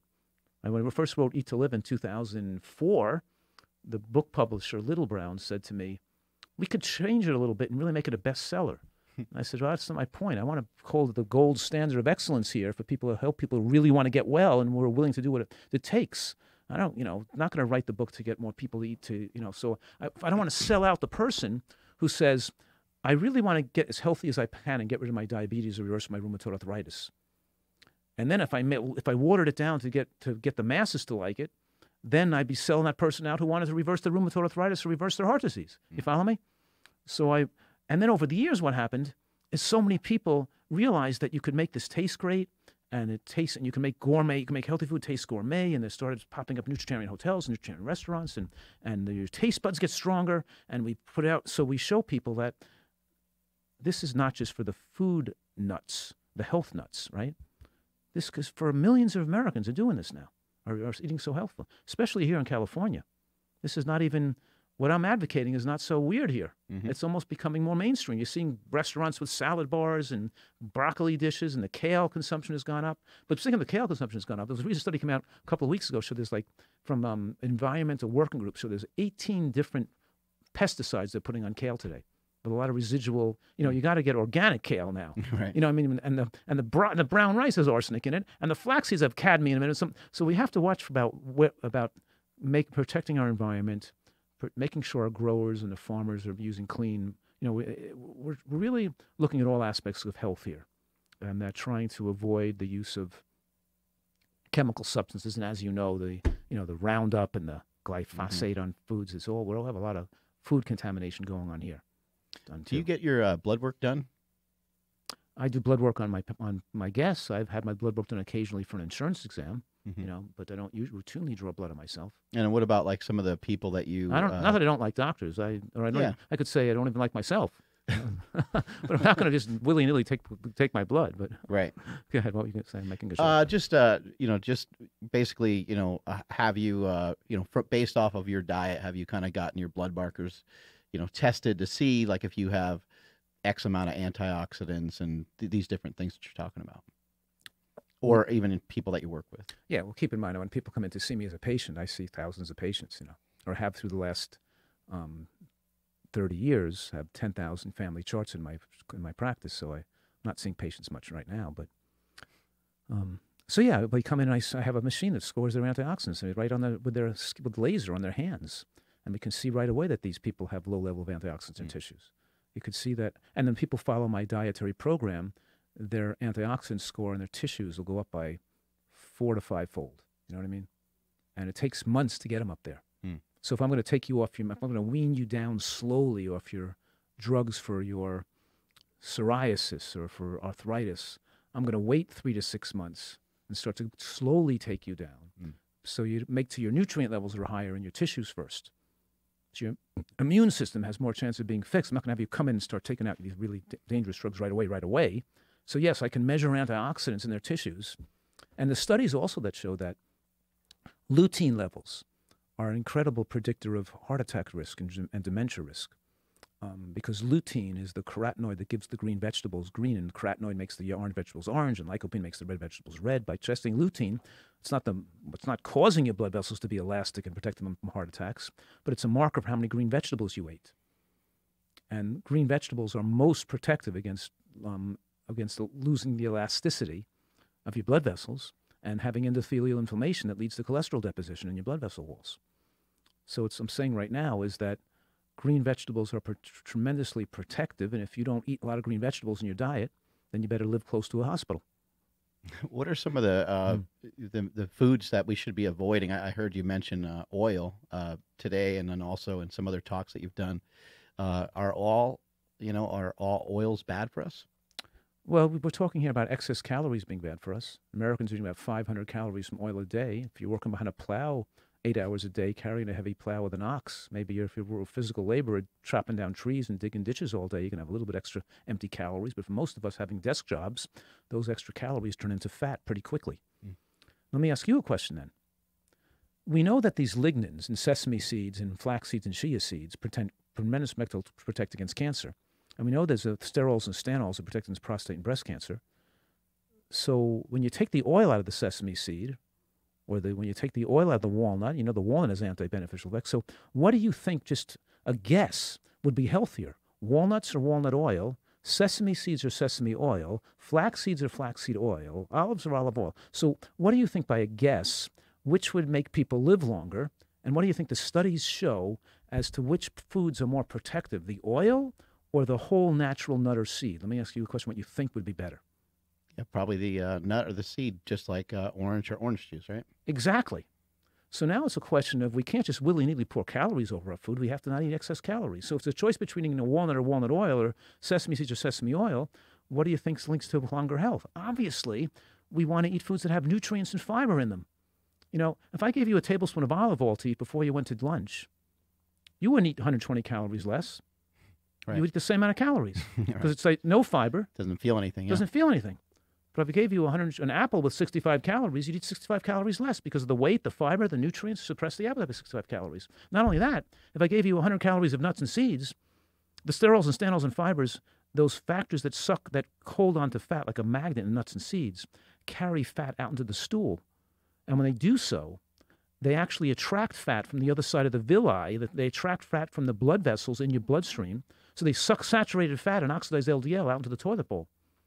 So when your appetite was ratcheted down by 100 calories, but you only got 70 calories in, so it naturally suppressed the appetite. If you put the oil on the food, it increased the appetite, because oil is an appetite stimulator, because it's rushed us into the bloodstream so rapidly that it signals dopamine in the brain like cocaine does. So what I'm saying right now is that fast food includes oil and sugar and honey and maple syrup because they enter the bloodstream a huge amount at one time, like a bolus. When you eat nuts and seeds as your source of fat, or you eat berries or, or mangoes as your source of sugar, the bloodstream, the sugar and the fat enter the bloodstream very slowly, and you don't get the dopamine stimulation in the brain to make you want to overeat food. So yes, I'm saying let's make salad dressings with the whole nut or seed. One of my favorite salad dressings might be tomato sauce or tomato paste with almonds and sunflower seeds and blood orange vinegar. Or balsamic vinegar or black fig vinegar with a few raisins in there. Or it might be an orange peeled with some blood orange vinegar and some lemon and some cashew nuts and sesame seeds. And I'm trying to make sauces or Thai dressing made with hemp seeds and peanuts and lemongrass and cumin and a date. So I'm trying to make dressings and sauces that are made from natural foods and not from oil, sugar, and salt, right? Avoiding sugar, salt, and oil. And we're not taking the fat out of our diet. We're just getting the fat from a whole food instead of a processed food. And the modification to a person's health are incredible because we see from the studies that nuts and seeds, in all the major studies, in the Physician's Health Study, men who ate nuts and seeds 3 more times a week had a 60% lower risk of sudden cardiac death. In the meta-analysis in nuts and seeds with more than 350,000 individuals, it showed that overall, the higher consumer of nuts and seeds to 1 serving a day had a 39% lower rate of cardiovascular death. More nuts and seeds, less death. Less nuts and seeds, more oil, more death. The Prevmid study showed the same thing. Olive oil versus butter. It showed people switched from olive oil to butter, 10% reduction in cardiovascular death. Switched to nuts and seeds from olive oil, 60% reduction in cardiovascular death. In other words, because something's better than something else doesn't make it perfect. So we're trying to give people what's best, not what's not. Just because a Mediterranean diet is better than an American diet, but a nutritarian diet is tweaked. So you're not just reducing heart attack risk, you're wiping it out completely. We're really giving people the information they need to take charge of their health destiny, and if they want to be really healthy, they can be, and not make these little nutritional mistakes that can mess up their health. Like thinking oil is health and pouring oil over your foods. I always say, the biggest scam ever perpetrated on the world's population, and the biggest marketing scam, it so shows how good marketing a lot of money can do to convince people that oil is a health food. And now everybody's thinking olive oil is health food and coconut oil is healthy, and they just think oil is healthy. God, it's like scam people. Yeah, and I think the main problem there is people just aren't really thinking about it. They're not. They'd have no idea that they just added 30 grams of fat. They eat a huge amount of calories. Yeah. And people believe what they feel like they want to eat. They like to hear good news about the bad habits they have. They want to be supportive. They want a person to get out here on the microphone with you and tell them it's okay to eat whatever they want to eat. They don't. Some people aren't going to like my message, right? Because I'm hard-nosed on them. I'm saying you got to eat healthy if you want to be healthy. And a healthier diet is healthier than a diet that's not as healthy. They don't like that. When it comes to the high, because you mentioned working with professional athletes, right? And yeah. You have to rack up some of their protein needs. Right. What do some of those foods look like for them? And would you have a guideline for kilogram per pound of how much of an individual, what they weigh versus the activity they do? Or is it just do you not really worry about that? I don't particularly worry about it. Any diet, if a nutritarian diet gives you about 40 grams of protein per 1,000 calories, let's say. Right? Okay. Now, if you're bigger and more exercising more, you need more calories anyway. So if I'm in competition athlete, I'm eating 4,000 calories a day. So I'm getting I'm getting 160 grams of protein a day because I have a higher calorie need. You know what I mean? But I still, with my athletes, I'm still giving them more hemp seeds, more edamame, more Mediterranean pine nuts, not regular pine nuts, because they're 33% protein versus 13% protein in regular pine nut. I'm giving them, I'm still giving them more, pea protein and more. I'm giving them more, paying attention to more of the higher protein vegetables, and beans and nuts and seeds. There's differences from the nut and seed could be 10% protein versus 35% protein. I'm purposely designing it to be a little more, perfect for their athletic needs, so they don't have to go onto the animal products to get all that extra protein. I want to give them as much plant protein as they can so they can be more moderate or lower their animal product intake. You know what I mean? Mm-hmm. That's so with athletes, I want them to reduce their animal protein and eat more plant protein because we're saying it prolongs their career. You're mentioning a wide variety of foods. Is this something that we need to try to get in every day? or is it more like just try to get it in the best you can, like between the beans and the green vegetables and Every day. onions and stuff, Every day. trying to get some dosage of it every day, That's treating it like a medication or a supplement almost. Absolutely. I want people to eat a salad every single day, and then the salad should have a nut and seed dressing on it. I want people to have the hemp seeds and flax seeds every single day. I want them to have some mushrooms cooked in their soup or in their vegetable dish every single day. I want them to have some vegetables every day and some beans every day, and or soybeans. And so they're having seeds and nuts and greens and some onions and mushrooms and fruits and berries every single day. You ever recommend blending these things up, or does that change the whole composition of it, just as we talked about with oil and a lot of them, things like that? a lot of people, especially the athletes, do the smoothies they carry just around. out of pure convenience? No, also because they can get more into themselves without Right. getting full, too. And they look in there, so they need so much. I was one of those athletes who had to get a lot of calories in because I eat some exercising all day long. It's my job to exercise. You know what I mean? So I had to get some more. So if I was chewing all day to get all those greens in, I couldn't. I couldn't have enough time to do all the chewing, and I was too busy with trying to go to school and compete and train all day long. It's still. We feel your pain over here. So some meals you don't. So the green vegetables, for example, have an enzyme called myrosinase in the cell wall, and you have to chew or break it open, that enzyme, for the myrosinase enzyme to catalyze the production of the ITCs that prevent cancer. So if you swallow a salad quickly and you don't chew it very well, you're not going to get all the anti-cancer benefits. So you have to really concentrate on chewing the salad well, and I don't have time to really chew every salad that well. So I want to blend it in the blender and just suck it down so I can quickly go back to training and do what I have to do, and then I could chew the salad later on at night.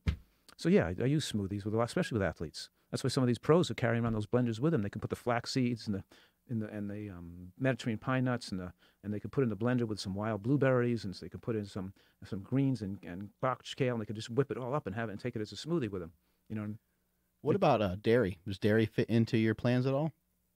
Well, I'm trying to people to recognize that I want their animal product consumption to be below 10% of total calories.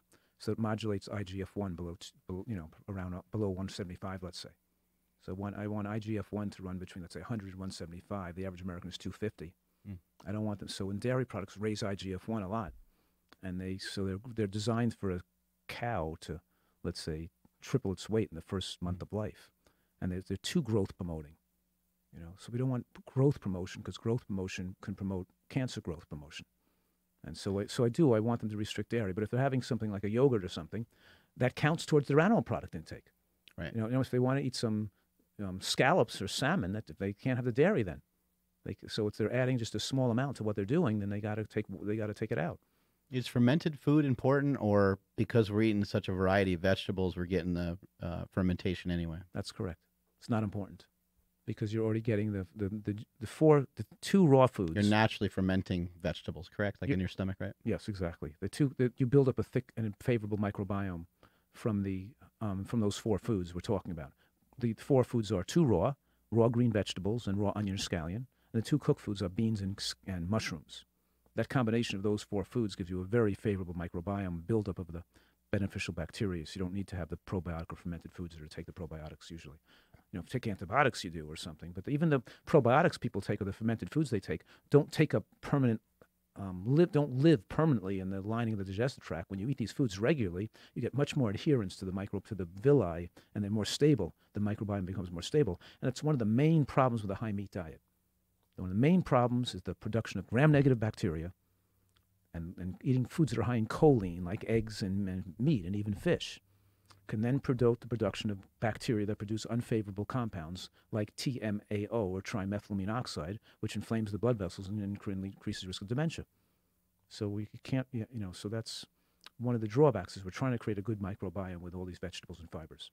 Yeah, we just had Dr. Andy Galpin on recently, and he talked about, having a variety of food so that you do build up a gut microbiome that is resilient and can handle various foods. And sometimes when people go on these elimination diets, they start to get rid of a lot of foods, and they start to only eat something like meat. As soon as they go to bring something else back into their diet, their stomach blows up and they're not used to it, and they end up getting irritated and stuff like that. So he shared some of some of what you're saying. And I'm glad you're bringing up beans because as soon as this show's over, I'm excited. I'm going to go out and get a big can of pork and beans. I'm messing with you. There's sugar in there. Yeah, I know. And pork. I know. I'm messing with you. Yeah, but the sugar's worse than the pork. I'm sure it is, yeah. I'm sure it's probably through the roof. Did you hear about the, I'm going to butcher her name, but it's, I think, Joanna Mendoza. She was a 28-year-old vegan that kind of got outed because she got caught eating fish. She ended up having to, like, reveal, like, a whole long, sad story about how she wasn't having her menstrual cycle. She was having all kinds of weird issues, so she had to get off of the diet. And so she had to start incorporating fish, eggs, and any kind of animal protein based from her doctor telling her that. I'm not sure if you're familiar with that at all. Well, I'm not familiar with that one case, That exact but one case. I'm familiar with thousands of people on the internet who claim they do better with animal products in their diet. Mm-hmm. That is not surprising. So, there's But also, you already mentioned that a vegan diet. we already talked about that. That's not supplemented. Might be a mistake as well, right? A vegan diet is not. A lot of these low-fat vegans are advocating people not take DHA and creating a risk of dementia in later life. And a lot of them are like people even not eating nuts and seeds, putting so low in fat that can actually be negative for their long-term health. So there's some very dangerous. There's vegan gurus that are giving potentially dangerous information with brain shrinkage and increased risk of depression. Mm-hmm. That some people need more cholesterol even than a vegan diet can supply that could lead to their depression. I'm also recognizing that we have individual differences, and some people need some more saturated fat than others. I'm not denying the differences among individuals that require some people to eat some animal products to be healthy for them. You know what I mean? Mm-hmm. So I'm not, nor am I denying that there are bad vegan diets too, But we have to put it in context of what we know in the scientific world, that we have to, if we need to use animal products, we have to try to use it moderately, recognizing that plant-heavy diets are much more lifespan promoting. Gotcha. And even if an individual needs to have that in their diet, they should minimize the use of those foods, not maximize the use of those foods, like a paleo or ketogenic diet. Mm-hmm. And then I wouldn't do the listeners any justice, but do you have anything against bagels? Because you've now compared it to meat and saying that bagels are bad. They just love the fact that you have been putting bagels down bad this whole time. I'm saying bagels are worse than animal products. Worse. Wow. Uh-huh. I do compare bagels to meat because they both are sources of calories with not a significant load of antioxidants or phytochemicals. However, if you look at most of the data, people cutting back on fat and meat intake and increasing more of the carbohydrate intake from white rice and sugar and white flour, their disease gets worse even than they were on the meat. That doesn't exonerate meat just because white flour is worse. They're just because if you'd use beans instead of the white flour, they would be better than the meat instead of the white flour. Mm-hmm. But people don't recognize that when they eat bagels, and they're eating a cancer-promoting food. Mm. They're eating a heart disease-promoting food just because they think of it being benign. It's not high in fat, but it's not benign. It's a seriously damaging stuff. And the more you eat these empty-calorie, high-glycemic carbohydrates, processed carbohydrates, you're shortening your life in proportion to your utilization of them. Do we have some wiggle room with our diet, like in what you promote? Obviously, it's going to matter. Like if we've talked about people that are obese, maybe you don't give them a cheat meal because it might set them back. Right. But what about people that you have gotten to be a little bit healthy? Can they go out and enjoy themselves and have like a pizza or something here and there, or you don't advocate that? Well, I don't really do that myself. More than a couple times a year. I don't think I don't prefer those foods because once you get used to eating this way, you like it better and you like the way you feel. It's like, just imagine if I went to had a Chinese restaurant, had a high salt meal. I'd be drinking water all night long, unable to sleep. I'm not used to eating that food. And then if I went and had a conventional ice cream, I could taste the bleach in it and the chemicals in it. I love my ice cream made with the macadamia nuts and the bananas and the real vanilla bean powder. I don't want that fake vanilla bean extract stuff. It tastes like chemicals to me. Mm. I like my healthy version of my chocolate. I want a chocolate bean brownie. I want my own custard made with avocado and and cocoa powder and dates. I don't want this junk food stuff. I want the real stuff. You know what I mean? Mm-hmm. I want the natural stuff. It tastes better, and then intellectually you feel better about eating it. So even though that stuff might taste good sometimes, the nutritarian version made of natural foods tastes in many cases better, and then emotionally you're more attached to it because it's good for you too. So I don't need to have that stuff. But the answer to your question is, it depends on how often, because what would you think that because commercial French fries are fried in oil that's been cooked all day long in a vat where it causes carcinogenic compounds. It's like not by putting. So one serving a week of commercial fast food French fries was shown to increase risk of breast cancer by 26%. That's just one serving a week. Now, people aren't eating one serving a week. There are people eating French fries they're eating junk food and fast food every single day, and then they get cancer or get demented or have some tragedy happens to them. So we have to be careful, and we all have genetic weaknesses. And the other issue to consider is most people adopting my recommendations didn't start this from birth. They've destroyed their health for the first 50 years of their life. And they've got methylation defects, and they've got a buildup of metabolic waste products. They got DNA cross-linking damage, and if left unchecked, they're going to get cancer or some problem's going to happen to them. And I want them to recognize that if they're going to really get the benefits that I'm claiming they can get and not have cancer, they've got to really do this, seriously. They can't play around with it and dabble in it because they've already caused some damage there. And there are many people coming to me to reverse disease. But you're right. If you were like eating perfectly since birth, then later on in life, you could probably have more cheats without it causing problems. But because people are eating such a bad diet, they can't afford to cheat so much when they get older. You know what I mean? Go ahead. After literally what you just said, you probably won't like what I'm about to ask you, but a lot of listeners are listening in. Probably they eat meat. Some of them are healthy, maybe some of them not so much. And they're wondering, maybe while eating moderate amount of protein, because I like eating meat, right? What can I do or add in from your diet to help my potential longevity? Like, could I... And you'll probably say you need to lower your intake of meat or not eat meat at all, but they'll probably eat meat. Could they add in maybe what you've talked about in terms of G-bombs into their diet to be more beneficial? Yes. People are probably wondering, how can I balance this in without just totally going one way? Well, I was on live with Kelly and Michael. Yeah. And Michael Strahan said to me, "You're not giving me that vegetable burger. I'm not eating that. I want a meat burger." So I said, "Michael, taste this burger. I made it with mushrooms and onions and I put some, and there's only an ounce of meat in there, but it's an 8-ounce burger with an ounce of meat. But and there was some, I don't know what else was in there, mushrooms or almond butter or whatever it is. He takes this burger out of the oven. Where I hit him with a mitt, over his head. And, he was fighting with a mitt. Who's going to pull it out of the oven jump, first? right? Right, yeah. Big guy. So anyway, so he tastes it. He says, "This is the best burger I ever ate. It's like incredible. How'd you make this thing?" I said, "Yeah, I made it for you, Michael. I knew you had to have some meat in your burger. I said, put a little bit of meat in it. It still tastes great. It sucked up the flavor. So I'm showing them how they can use animal products as a condiment to flavor things. And like you came to something right now, because one of the dangers of too much meat, red meat particularly, is the heme iron. That increases inflammation in the body. But when you eat beans with meat, like you make a chili or a burger, you just put a little bit of meat in there, and the lectins in the beans bind the iron and prevent you to absorb so much of the heme iron, which makes it less dangerous. Some of the damaging effects of meat are bound up by some of the effects of the vegetables and the beans. So yes, if you're going to use animal products, you eat it you eat small amounts and use it as a condiment, and you can use it as a flavoring because some of these flavors sucks it up, and you don't need much to get the flavor out of it. But even if we just were to start to eat more of what you're recommending, that may help as well. You're gonna feel satisfied with less animal products the more you do this, and especially sounds scary. I got incredibly great recipes that are going to shock you, very creative and very delicious. You're going to feel very satisfied and you're going to feel better because you know why? You get better in muscular endurance. That's the best thing. You're not going to get stronger, but you get better endurance.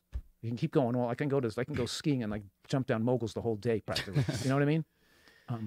You're one of the few people that we've had on the show. We have some people that do it here and there. They'll speak in absolutes, but I got to say, you're probably out of all the guests that we've had, you speak very directly. Like, this is going to help this way. How have you come to those conclusions? Has it been, because you've been doing this for so long, work with so many people, and previously, were you making some mistakes in the beginning? Were you maybe recommending too much meat or recommending too much of one particular food? Yes. I mean, it's a combination of not just having seen a lot of people who are let's say I'm seeing people from the vegan community who have adopted this way of eating to reverse their heart disease or live or get well and lose weight, and they develop problems because their diet maybe didn't have enough DHA or iodine or zinc in it, and I'm taking their blood work and looking where they messed up. You know what I mean? So being more careful to making sure they're getting the comprehensive exposure to nutrients they would have gotten had they had some animal products in their diet. So that's what I've learned a lot, is seeing people who are maybe not doing that well or thriving on their vegan diet to see what they did wrong. We already know people with a lot of meat diets have heart disease and can't die, but so it's really perfecting everything. And yeah, I mean, it's over the years, you become a better artist at being able to really enable people to do this and be compliant with it. Because there's an art to be a motivator, and to be able to motivate people to really make the change, and then to make it fun and tasty for them. And I think I've become, so when I started doing this, maybe the percent of people that came to me would not do what I told them to do. But now they come to me, and I'm better at having them remove the obstacles that were impeding their ability to do this, whether it's taste or change in mental attitude or knowledge, whatever it was. But I've got much better chance of success with my patients. Are there particular types of beans? Because there seems like there's kind of a lot of different types of beans. And do you prefer for people to soak them? And there's a lot of different ways to prepare them. Yes, they should soak them overnight and then mix them up, mush them up their hand, and then pour the water off and put fresh water in to cook them. And people underestimate, because there's all this nonsense on the internet about soybeans and soy products being dangerous and they're really one of the most protective against cancer, especially hormonally sensitive cancers. But I'm talking about real soybeans, not tofu, not soy milk, not isolated soy protein, not fake soy foods. We're talking about real whole soybeans. You can cook into a soup. You can put the dried soybeans, soak them overnight, and reconstitute them in your soup. Those are very powerful against cancer and very powerfully beneficial for athletes and very powerful for overall health, to make the dried soybeans with other beans like azuki beans and lentils and put it into a soup, cabbage, and make it be sweet and sour and make it taste delicious, but it's underestimated as a real cancer longevity protective and athletically positive food. Do you have children? I have 4. Oh, cool. And how have they adopted into some of this style of eating, and especially as they were growing up with you, making your changes in your nutrition? It's funny because my kids were always completely shocked by the way other people ate. They were flabbergasted by it. They used to say to me, like when my daughter Kara, who was 25 this week, she was my youngest daughter. I have 3 daughters and a son my son is 17, so he's the youngest child, but Kara is my youngest daughter. When she was 4, she was exercising at a gym with me. They had a kids boot camp, which she called a boo-boo camp. So she'd come out of her exercise class, and she says to me, "Don't these parents love their children?" This is a 4-year-old. And I go, "Well, yeah, of course they love their children. What are you talking about?" She says, "Well, they're eating like cheese doodles and candy, and they're supposed to be here for health reasons. And don't they know what they eat makes who they are and makes their body?" And I said, "Kara, they don't know what we know. They don't know that what you put in your mouth makes who you are and makes your body healthy." And she says, "How could they be so stupid? How could they not know that?" And I said, "Well, it's just because everybody's doing it. They just don't think, because that's the way people are, So my kids had this problem of why were people so stupid putting poisons in their body? They couldn't figure it out. It's not any different than kind of telling your kid, "Hey, go play in traffic and see what happens." It's unbelievable. It's a roll of the dice, right? I had to convince my kids that if everybody was smoking cigarettes, all the kids were smoking on the playground and all the parents were smoking, you would think smoking was normal. So you go to a basketball game or a social activity or a school choir or playing soccer, the parents bring you donut holes and give the kid cheese doodles, and they're saying, "Why does it just give them cocaine and whiskey? And what are they doing here? Giving these kids are supposed to be having a healthy activity here, and they're trying to give poison to kids now." My kids were saying, "What's going?" It was always frustrating. Why are they hurting the kids? So why are they hurting the kids? Why are parents want to hurt their own kids? It's like it was really kind of. I remember when my son Sean went to see his sisters in a choir in elementary school. He never had eaten a chocolate chip cookie before. He never had eaten cookie. So we walk in, and right at his mouth level is this table where there's somebody from the school PTA handing out cookies to kids as they walk in the door. So he takes this cookie, and I don't remember if he was 5 or whatever he was, and he looks at it. He'd never seen a cookie before. He looks at it, he smells it, and we're looking at him like a scientific experiment, my wife and I. We're saying, what is he going to do with this cookie? I don't think he recognizes it as being food. You know what I mean? So, and I didn't know how much he knows, So he tastes a little nibble of it, and he goes, "Phew!" He goes, "Yuck, that's junk food," and he throws it back at the woman. He throws it at her. So their normal was way different than everybody else's, huh? Yeah, I guess so. Yeah. And do they still kind of eat similar? No, they're all drug addicts now. Well, of course. No, they love eating this way. Yeah, cool. Not bad. And then do you got other family members, in on the diet as well, or because I go to family functions and I get asked a lot Yeah. of questions about nutrition and stuff, and Mm. it's just always kind of, it always baffles me. I'm like, I'm sitting right here. I could help you, with your exercise and nutrition. Are you able to help a lot of your family members as well? Well, I'll give you a couple stories. One of my sister-in-law never, always thought that she knew better, and not going to follow what I tell her to do. She's fine drinking her wine and her chicken marinara, whatever it is, Right. until she got breast cancer. Mm. Then after she had invasive breast cancer, and given not too much time to live, then we helped her and told her what she had to do, and then she did it, and now she's fine. She got rid of her cancer, and time she had her cancer removed, that was premenopausal breast cancer, Mm. early in life breast cancer, very aggressive and kills people. So she did have chemo, but the time they took her breasts off, they couldn't find any tumor, and now this is decade later, and she's fine. And if it was her diet, Yeah. she'd never be doing great and being healthy today. My father-in-law had a heart attack. He wasn't going to listen to me either. But after his heart attack, he had low ejection fraction, and then didn't have. But now he's changed his diet, and when it come around, now his ejection fraction, his heart got fixed, and his ejection fraction is back to normal. And things that happened to him, he would never be alive today. So these family members of mine that maybe did not listen to me when I was younger, if they hadn't changed after something bad happened to them, they wouldn't be living today. They'd be dead by now. Mm. But they're still alive, doing okay. So I like people to make the change before they have something terrible, tragedy happen to them, not wait that long, But many people are stubborn, and it's coming, and they're indoctrinated in the American way of thinking, and they're brainwashed with bad information. They like to believe things that tell them they can eat the things they want to eat, but it can be tough at times. But now, luckily, I could say all my family and my wife's family are now eating this way. You grew up in Yonkers, New York, right? Yeah. How do you know that? What are you, following me around? Yeah. We got information on you. Lots of bagels in New York, right? It's unconventional to be a figure skater. Let's just say, right?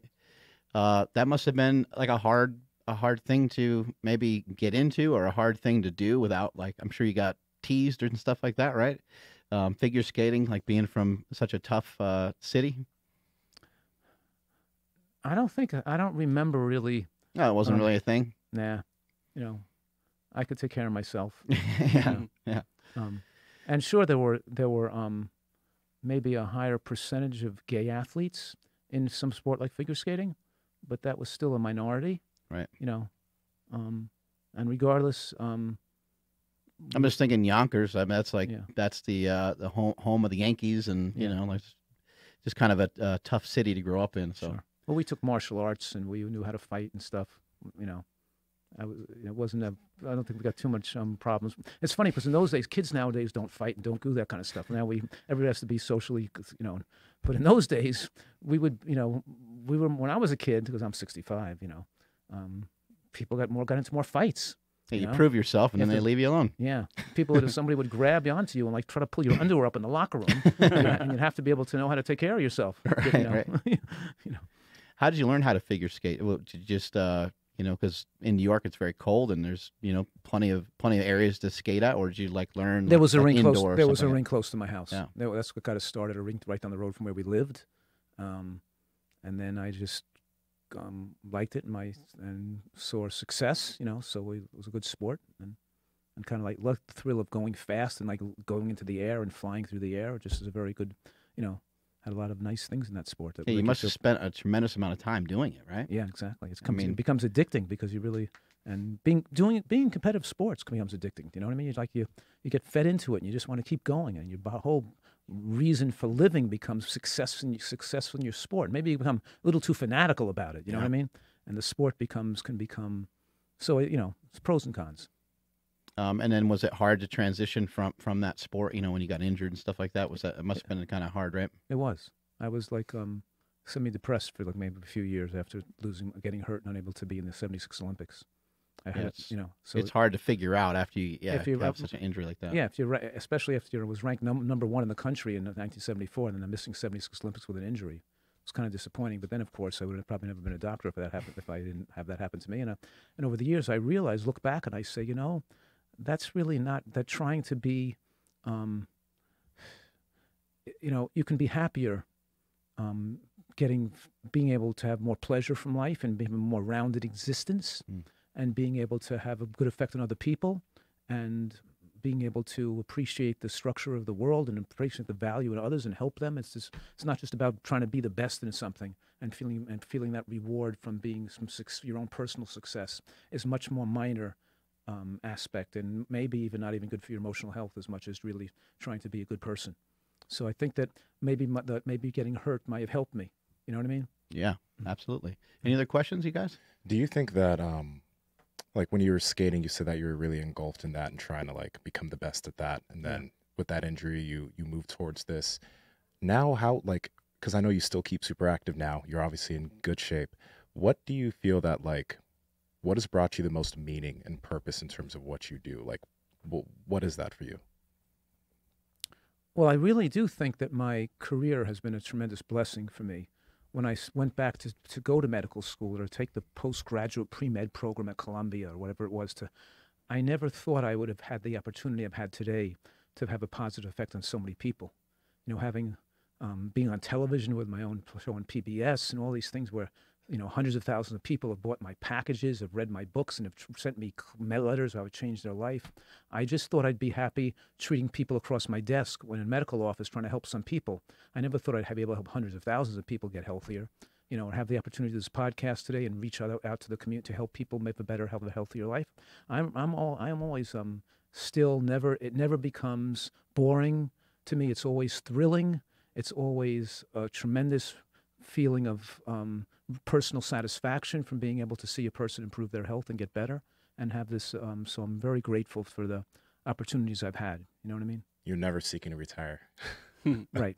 That's awesome. I'm maybe going to work a little less, but not looking to totally retire. Maybe not work 16-hour days, but I'm still, obviously, I love what I do. It's amazing. Cool. Have you ever heard because you brought up a couple sports references, but the like the saying "playing not to lose." Playing not to lose. Yeah, like usually when a team gets ahead, they first half, second half, they just start playing all defense and they don't actually try to thrive or do anything else. Right. So a lot of our listeners, a lot of fans of Mark, we're all performance based, right? We want to do more. So when someone hears you saying like, maintain your body weight and stay there for longevity, they hear that as like, okay, so I'm just going to be skinny. I'm going to be weak for the rest of my life. I'm not actually going to live. I'm just going to strive for longevity. Is there any chance of like a happy medium where, I don't know, you can incorporate like some form of like gaining size while still maintaining like a good health? Like, you know what I mean? Like, you want to have an arm wrestle? I'm definitely down. We have a table right out here. Okay. Yeah. And that's not because I have experience. We just actually have one out here. The thing is, it's not a question of these things, right? I mean, we want people to be as fit and healthy as possible and as healthy as possible. Mm-hmm. So what are your goals? I mean, are your goals to gain weight and look better in the mirror? Or are your goals to try to live longer? I don't care. If that's up to you. That's if you want to sacrifice some life to be a little bigger, go right for it. It's your right. It's a free world. I personally would rather be fit and strong. Don't forget, I'm pretty strong for my size.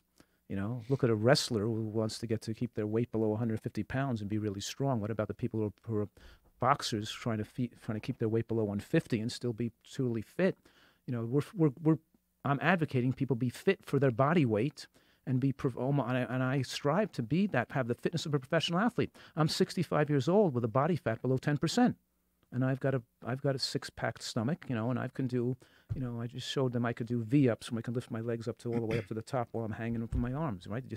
What I'm saying is I want people to be super fit, and great I'm speaking to this audience that wants to be super fit, but why can't you marry together great fitness and great physical accomplishment with great health too? You want to not do that? Go do whatever you want. I'm just giving you the facts. You can do what you want with it. Well said. What do you do for exercise? I know you mentioned skiing. It looks like you hit the gym and stuff. What do you do for exercise? A variety, because I mix it up. Some days I go to the gym. Sounds like your diet. Yeah. Some days I go for a bike ride. Some days I go for a run. Some days I'm going skiing, and some days I'm playing singles tennis. Some days I'm running in the sand and back and forth on a volleyball court. Sometimes I'm doing calisthenics just in place. You know what I mean? I just vary it up. I just do what I feel like doing. And I know if I do something one day, I'm going to do something different. Because I went skiing this week, and I killed myself on Aspen last. Like I skied the whole day till I was like wiped. So I'm not going to do my legs today for a couple of days. I'm going to do my arm and my stomach and my back. You know what I mean? I'll do something else. Did you mention skating or no? I don't skate anymore. I'm curious. Do you not skate because like it's something you used to do at a really high level, and it would just bring back that, I can't do what I used to do on the ice. Yeah. And it's probably not even safe to try what I used to do. And just skating around, is kind of boring. Yeah. I can't but on skis I can do a lot of stuff because I can fit in this. I injured my heel when I was young, as you know. Okay. And my heel is not quite normal, so I can't really take a huge impact on the ice and come down really hard on it. So I don't want to jump high and come back on the ice. But on a ski boot, I can go over a jump. I can do a 360 off a mogul. I can come down because in the ski boot, there's more room for padding under my heel. Yeah. So I can take impact without damaging my back and my foot bottoming out. You know what I mean? So I can feel more confident in skis and try things and be more aggressive. And I can still get a great workout. And I much enjoy the thrill of that because I was raised on you know what I mean? It's a different thing. Yeah. So I do a lot of different things. Tell us about the book that you're writing right now, if you can. Well, the book that I'm working on now is called The Nutritarian Diet. And it kind of encompasses a lot of my career and a lot of the most recent advances in nutritional science. So it's not just here to lose weight, but also slow aging and really have your play span. And so a lot about what we talked about today was a lot of information that's in this new book, about SIRT1 proteins and AMP kinase and caloric restriction and phytochemicals. All this stuff's in this new book coming out, So it's really fun stuff. And I think that, I think where society is moving, there's a lot of people really into this stuff today. Oh, yeah. That really want this information. They want the science, yeah. They want the science. And my books are super heavy in science. They might pick some of these books that may have 30, 40 references. My book probably has more than 1,000 medical references in them. And it's almost like a textbook of longevity science. And a lot of people take these books and be able to see the reference, and they can use the books in in a college course for nutritional human longevity too. So I'm really making it for people for the health enthusiast, That's great. Where can people find out more information about you and your books?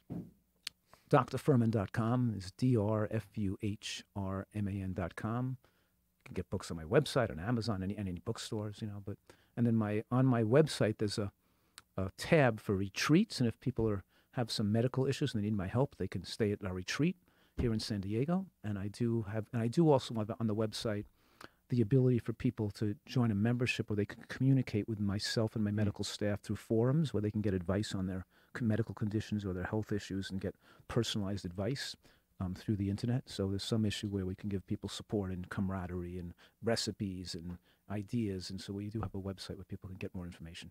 Thank you so much for coming here today. Thanks so much for your time. Really appreciate it. The time flew by. Yeah, right? went by quick, right? Yeah. It was some really great information. And if you guys want to follow, more information, just go on YouTube and do a search, and you're going to find tremendous amounts of information. That's kind of where I first found out about you. I saw you doing some talks and doing some seminars and stuff, and I started to follow along, and I was like, oh, this is pretty different than what we're normally hearing. So thanks again for coming out here. Really appreciate it. My pleasure. Strength is never weakness. Weakness is never strength. Catch you all later.